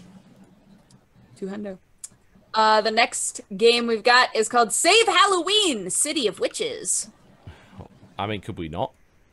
Why not? You don't want to save the witches? What's wrong with you? I want to save the witches. It's a match 3 game, apparently, in order to save the witches. So Great. Next up is called Alien Blitz. Yeah. Better that they come fast, I guess. Yeah, it's a 3D action shooter. Oh, that is hideous. Oh my god. It's a 3D action shooter. It's like barely. Jesus, it looks like... Ugh. Alright, next. Well, the next game is called Desire. Ew. Go on. Well... What is it about?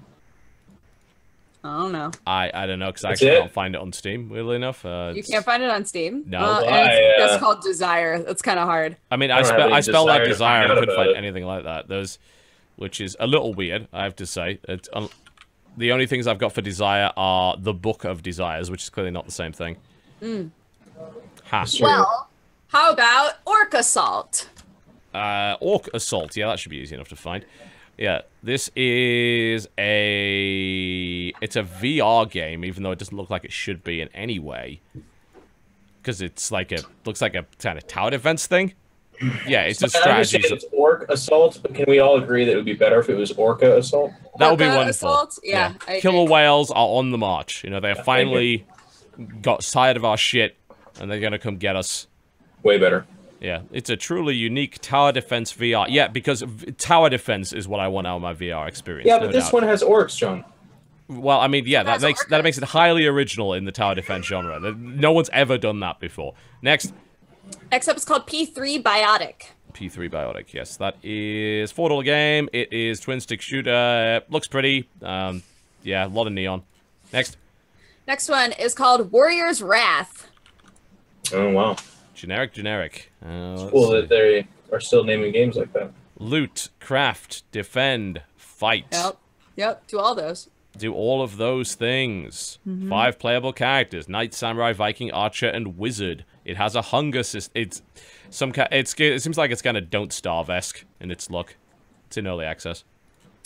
Next up is called Galaxy Cannon Rider. That is quite the name. Quite the name, right? Galaxy Cannon Rider is choose between 50+ different heroes and ride around the galaxy, jump from cannon to cannon, and collect coins. Looks like a mobile game of sorts. Next up is called Legionwood, Tale of the Two Swords. It's an RPG Maker game. Okay. You said Legionwood.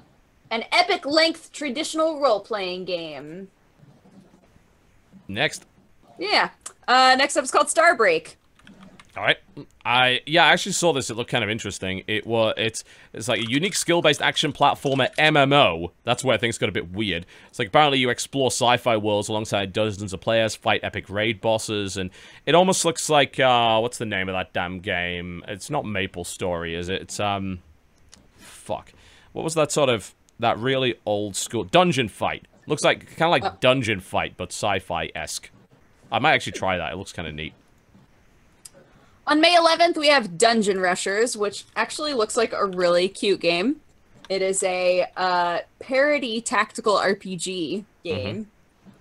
Where you got your dungeons and you do like turn-based battles, it looks like. It's got a really cute art style. I like it. It looks kind of neat, yeah. It is early access, which is unfortunate, but it looks like it might be fun. Yeah. Try that out. Next up, we've got Meld. Meld. Meld. That's a resource in XCOM. It is a mind-bending puzzle game with 400 levels and a build-in editor. That's built, by the way. It's definitely not attractive in terms of its aesthetic. It's very much, these are grey hexes, and this is all that is. And sometimes they are coloured.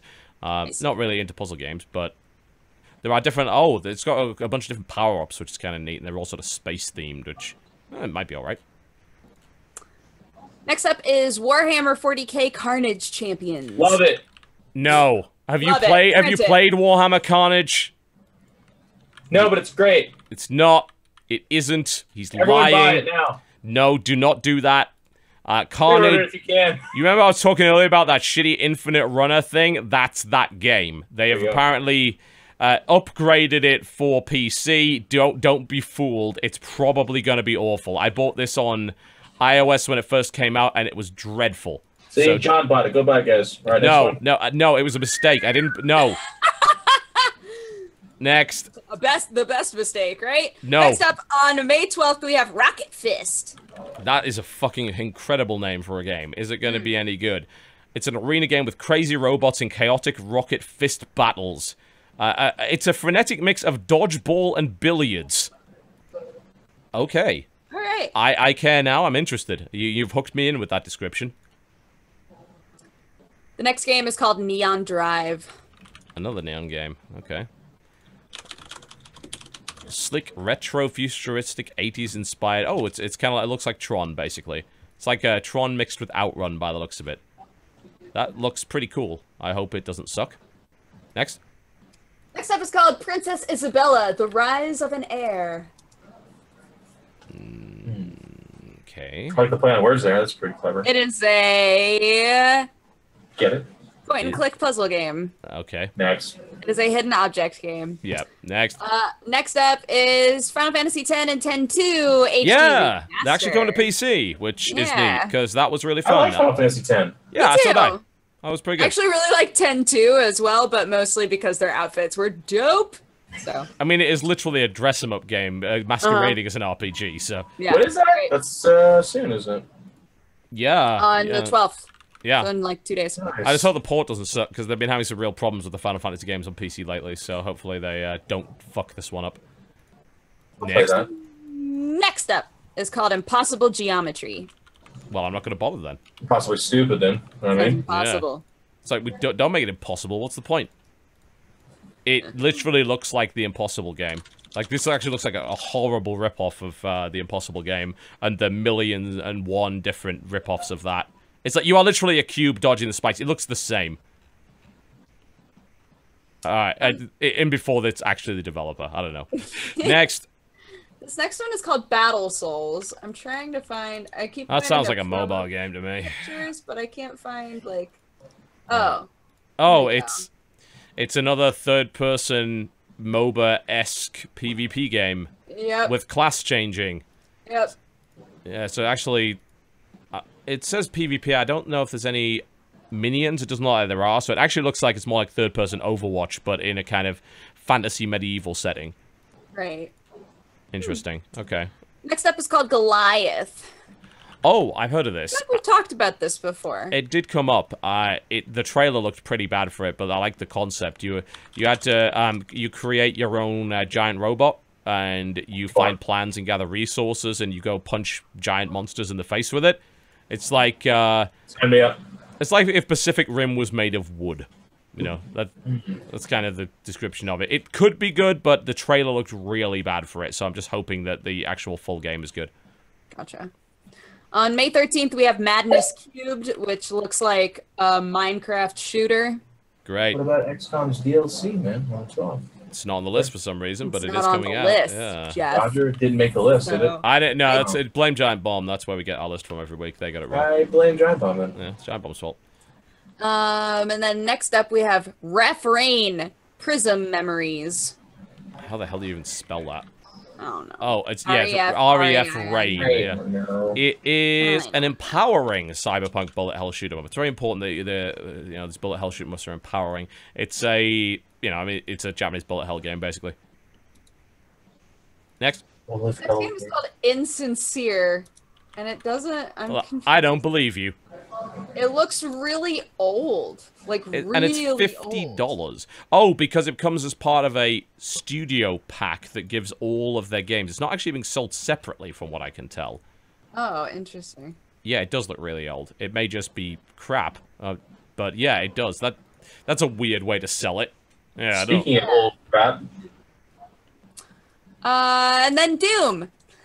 Yeah, that was one thing we didn't get to talk about, but we can touch briefly on it now. As I mentioned, I think last week, this game has no review copies available. Basically, what they said to us is the same thing that they said to IGN a week later. Haha, we got there first. But they basically said that because SnapMap and multiplayer require an online connection, you can't basically play the whole game, so we're not going to give you any of it until the game comes out.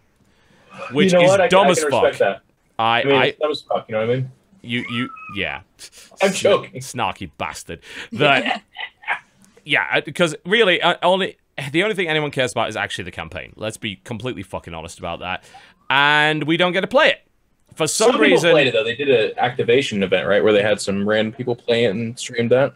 Yeah, they did. Because there's just been there's a bunch of releases where you'll find a disclaimer right buried down the bottom of the fucking page, which says, this video was made with the support of Bethesda. Doom footage was captured from the PS4 version of the game. It was probably done at a very managed event and all that kind of thing. So it looks like they're trying to very carefully manage the PR of this game, considering that the multiplayer did not, get a great reception.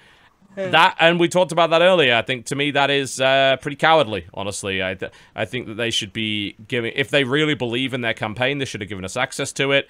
There's no harm in doing that. You can say, oh, well, you can't try the multiplayer. Yeah, but we could tell you what the single player's like, which is what the basis of what a lot of people are going to fucking buy it on. So if you're not going to let us do that, then, I think that you're kind of being pretty cowardly, honestly. You don't have confidence in your own product. So we have no idea how good it's going to be, but we're going to speculate on the basis that they're not giving it to us until launch that it might have problems. Who knows? If you don't want us to speculate like that, give us the fucking game. They've been aggressively advertising it, though, to make up the difference, I guess. Doesn't surprise me. But I'm hoping that the campaign's good. I really hope it will be. I don't want it to be bad. I love the idea of a new Doom campaign. I just hope it's good. I saw they had a video of... there's an Easter egg where you go into actual old graphic Doom area on the map. Yeah, it's a similar Easter egg that they had in Wolfenstein, which was really cool. So that might be nice. Next up is Murasaki. All right. Nice. It's a sauce, I think. It sounds like it, doesn't it? How do you spell that? Murasaki. Muras. I see it. I've got it. Anime something. Puzzle. It's a puzzle explosion game. Explosion? I've actually seen a few of these on mobile recently where it's almost like a Buster Move style game where it's just instead of match 3, it's you get a bunch of shit together that's similar and then it all blows up. That's the thing apparently now. So it's one of those. Alrighty. The next one is called Innocuous 5. It's kind of like a minimalistic puzzle platformer, it looks like. Okay. They're gravity arrows and all kinds of stuff, God. but it's all very shape-based. Mm-hmm. Moonstone Tavern, a fantasy tavern sim, is next. Ooh, I'm waiting for a good one of those.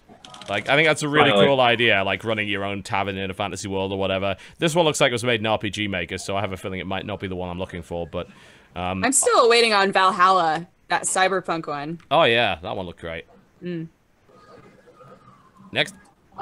Elite vs. Freedom is the next game. It's an action-packed indie third-person shooter game. Those always go well. It's a few dare resist the neo-feudalistic corporatist police state. That sounds like something you write in your Tumblr blog, but okay. I mean, it actually does not look too bad. All credit to them for that. I think it has mission locations. I'm trying to figure out if this is multiplayer only. No, it claims to have a single-player game. So yeah, I might try that out. Looks alright, actually, surprisingly enough. Next up is called Dynabomb. It's a side-scroller where you have a little jetpack. Okay. I don't know. It looks cute, but I don't know. Fair enough. I was hoping it was Dino Bomb. That sounded like it was way more fun. Well, that's disappointing. Someone's in the kitchen with Dinah. Next up is called Trawl. It's a first-person experimental game of discovery and creativity, whatever that means. So it's sort of, yeah, first-person puzzle of some description. All right. Next up is called Ad Exitum, a horror survival jump scare indie game from Since Idea Games. All of their screenshots are so dark, I can't tell. Can't see what's going on. Yeah, I have the same problem with it. It's like, well, it sure looks like a horror game, all right. Can't see shit. Next. Yeah. Next is The House in Fata Morgana. You know, I'm gonna like have a guess at this. I have a feeling this might be a hidden object game. Let's see if my powers are still working. Okay. These are all renders. No, I think I'm actually wrong this time. This looks like a visual novel. Yep, it's a visual novel. I was wrong. Wow, first time ever. There you go. I'm glad to be here for that history. Yeah, that's historic. Yeah, it's a visual novel. Cool. Next up is called Fleetcom. It's a tactical squadron combat game, overflowing with hardcore maneuvers and space bomb gameplay. Ah, yes, I've heard of this one. We'll see how that one turns out. Yeah, looks alright. We'll see how it goes. Yeah. Next up is called Crush Crush. It's better than just Crush, I guess. Yeah, just one Crush. I mean, it's twice as good, really, when you think about it. I love the name of the developer behind it. It's by Sad Panda Studios. This is a dating sim. This is a weird weeaboo anime dating sim thing. So you in general will be playing it then? Guaranteed, yes. We will not. She's going to Vegas for the weekend, so thankfully she won't know about this game, which is wonderful. Okay. Next up is Dungeon of Zolfan. Dungeon of Zolfan. Alright, Zolfan. Sounds like a medication, like the dungeon of a medication. Oh god, this looks terrible. It's a wireframe, like, puzzle platformer, block pushing thing that looks like it was made on the Vectrix. Let's not do that. Next. Last but maybe least is Bizarre Earthquake on May 16th. It's Bizarre Earthquake, as opposed to regular, normal, boring Earthquake. It's a third-person point-and-click adventure. This screenshot. Oh my fucking god. You have to look at this screenshot. It's a thing of beauty. Let me see if I can capture this for you. It's, that's me just using my ShareX. There we go. I'm just gonna... Just need to download this image. Because you're gonna love it. You see it? Yeah. That was a good impression of it, actually. Wait, what? Oh. You did an amazing impression of the screenshot. I don't know if you realized it. Oh, no, the screenshot hasn't shown up yet. Oh, okay. It's coming in a minute. This is very exciting for me. Let me just... This is on the stream. It will be in a moment. You'll absolutely love it. If I can find and actually get it on the screen. There we go. This name of the screenshot is like O. So we get, I'm going to put it in the corner. You know what? Let's just blow it up to... I was really excited because I was looking at all of the... There it is.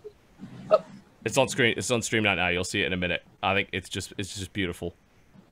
Okay, I'm waiting with bated breath. 20-second delay on Twitch. That's how it works. You'll get it in a minute. One of your datables in Crush Crush is a big bear with lipstick on. Oh, hey! Oh shit! Where's her hands? I don't know. There it is. Bear. That's David Cage level sexy right there. Love it. Yep. That is the screenshot. That sold the game to me, no doubt. Bizarre Earthquake. That would be funny as fuck to stream, actually, though. Seriously. Yeah. Bizarre Earthquake. There it is. That's the thing. Well. Cool. Well, that wraps up the show, pretty much, with, ending on a high note, I feel, with that. Definitely. Jesus Christ. All right. Thank you very much for watching the show, ladies and gentlemen. Before we go, though, I'd like to certainly ask Geoff where he can find his stuff, what he's going to be doing over the next few weeks. Tell us. Let us know. Thank you. Inform us. Thanks for having me on, guys. Always a pleasure. I think one of these times we should just tell Jesse Cox that nobody's going to be on, and then I'll surprise him. Yeah, that'll be good. And then finally I'll be able to square off with my arch nemesis. If you guys all are enjoying my stuff or want to watch some streams and follow competitive StarCraft and that kind of stuff, I also tweet a lot of pictures of English bulldogs. Yes, he does. That's true. Not French either. He sticks with English for the most part. My family has like 3 French bulldogs. I think the guys are back. But well, I mean, no one's perfect. Anyways, EG iNcontroL on Twitter, and then I stream on Twitch. That is iNcontroL TV. If you want to follow that channel, I will be streaming XCOM, I stream CSGO. I've actually been playing a lot of stuff, though. Like I said, I was just playing Battlefleet Gothic Armada and stuff like that. But still, every day for at least a couple of hours, sometimes 3 or 4, I do play StarCraft 2 and try to interact with the chat. That's kind of me in a nutshell. I'm going to Tours, France this weekend. Ooh. Yep, for a StarCraft event. Then I come back, and then a week later, I'm at the Amazon HQ to host a poker tournament. And then we'll see how strong the powers of Kevin Rotterdam Vanderkoy is, another StarCraft 2 commentator, because he might have gotten me into a esports poker tournament in Malta, which is a country. Malta's a really cool country. I went there 10 years ago. Yeah, I've been there. It's really awesome. It's a really cool island. Everyone's chill. Everyone drives on whatever side of the road has the shade on it. You know, it's nice. So you'll enjoy the harebrained driving action that you'll find in Malta. Is that one of those things where you have to fly to a major airport, then fly to a small airport, then get in a car with a guy who drives you to a boat? Who then takes you pretty sure I got there direct, actually, from England, damn. but I don't think you'll get a direct flight from America. No. You'll have to bounce somewhere in Europe, but it's a bigger island than it sounds, you know. But Malta is a lot of fun. You'll enjoy it. Well, cool. So that's my life in a nutshell, guys, and thank you all for listening to me and hanging out. It's good times. Very cool. Dodger, what's going on with the channel this week? What's going on?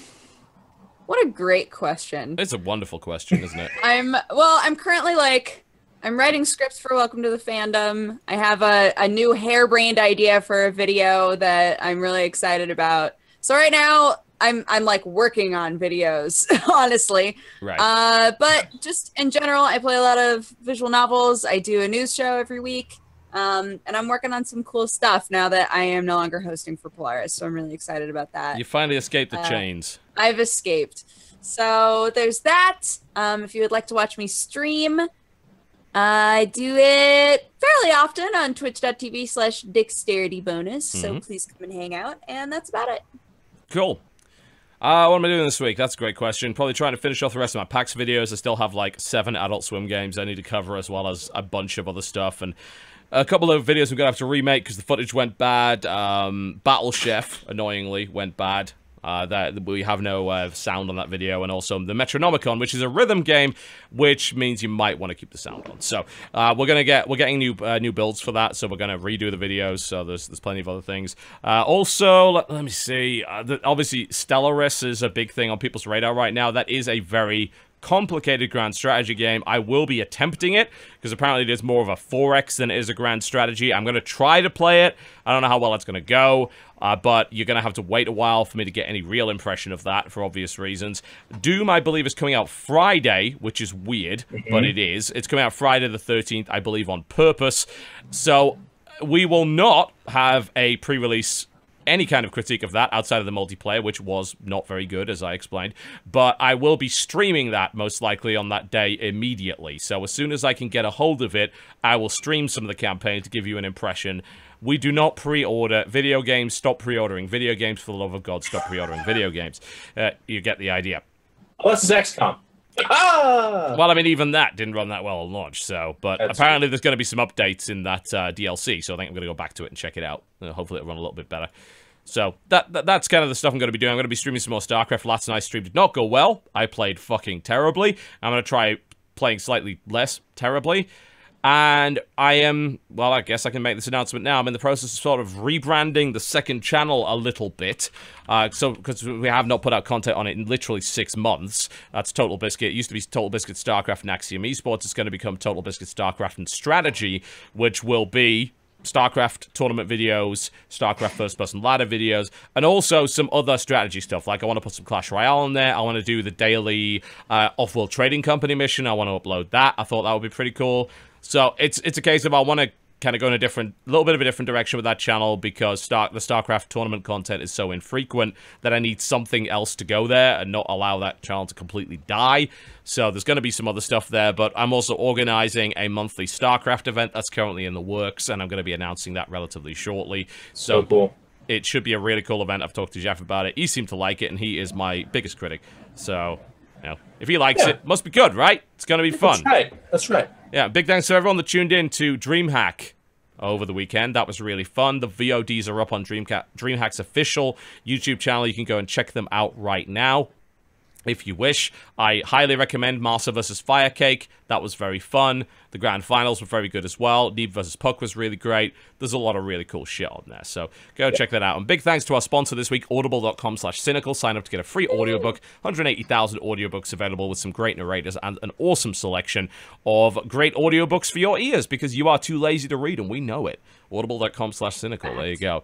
Big thanks to our guest today, iNcontroL, for shouldering a lot of the work here, since we did not actually have Jesse to fill in with the bullshit. So, always a pleasure, guys. Thank you. Yeah, great to have you on, as always. We will also be doing a show match at some point, probably when you get back from DreamHack. We're going to be playing Battlefleet Gothic show match at some point. Yeah. So, that'll be pretty fun.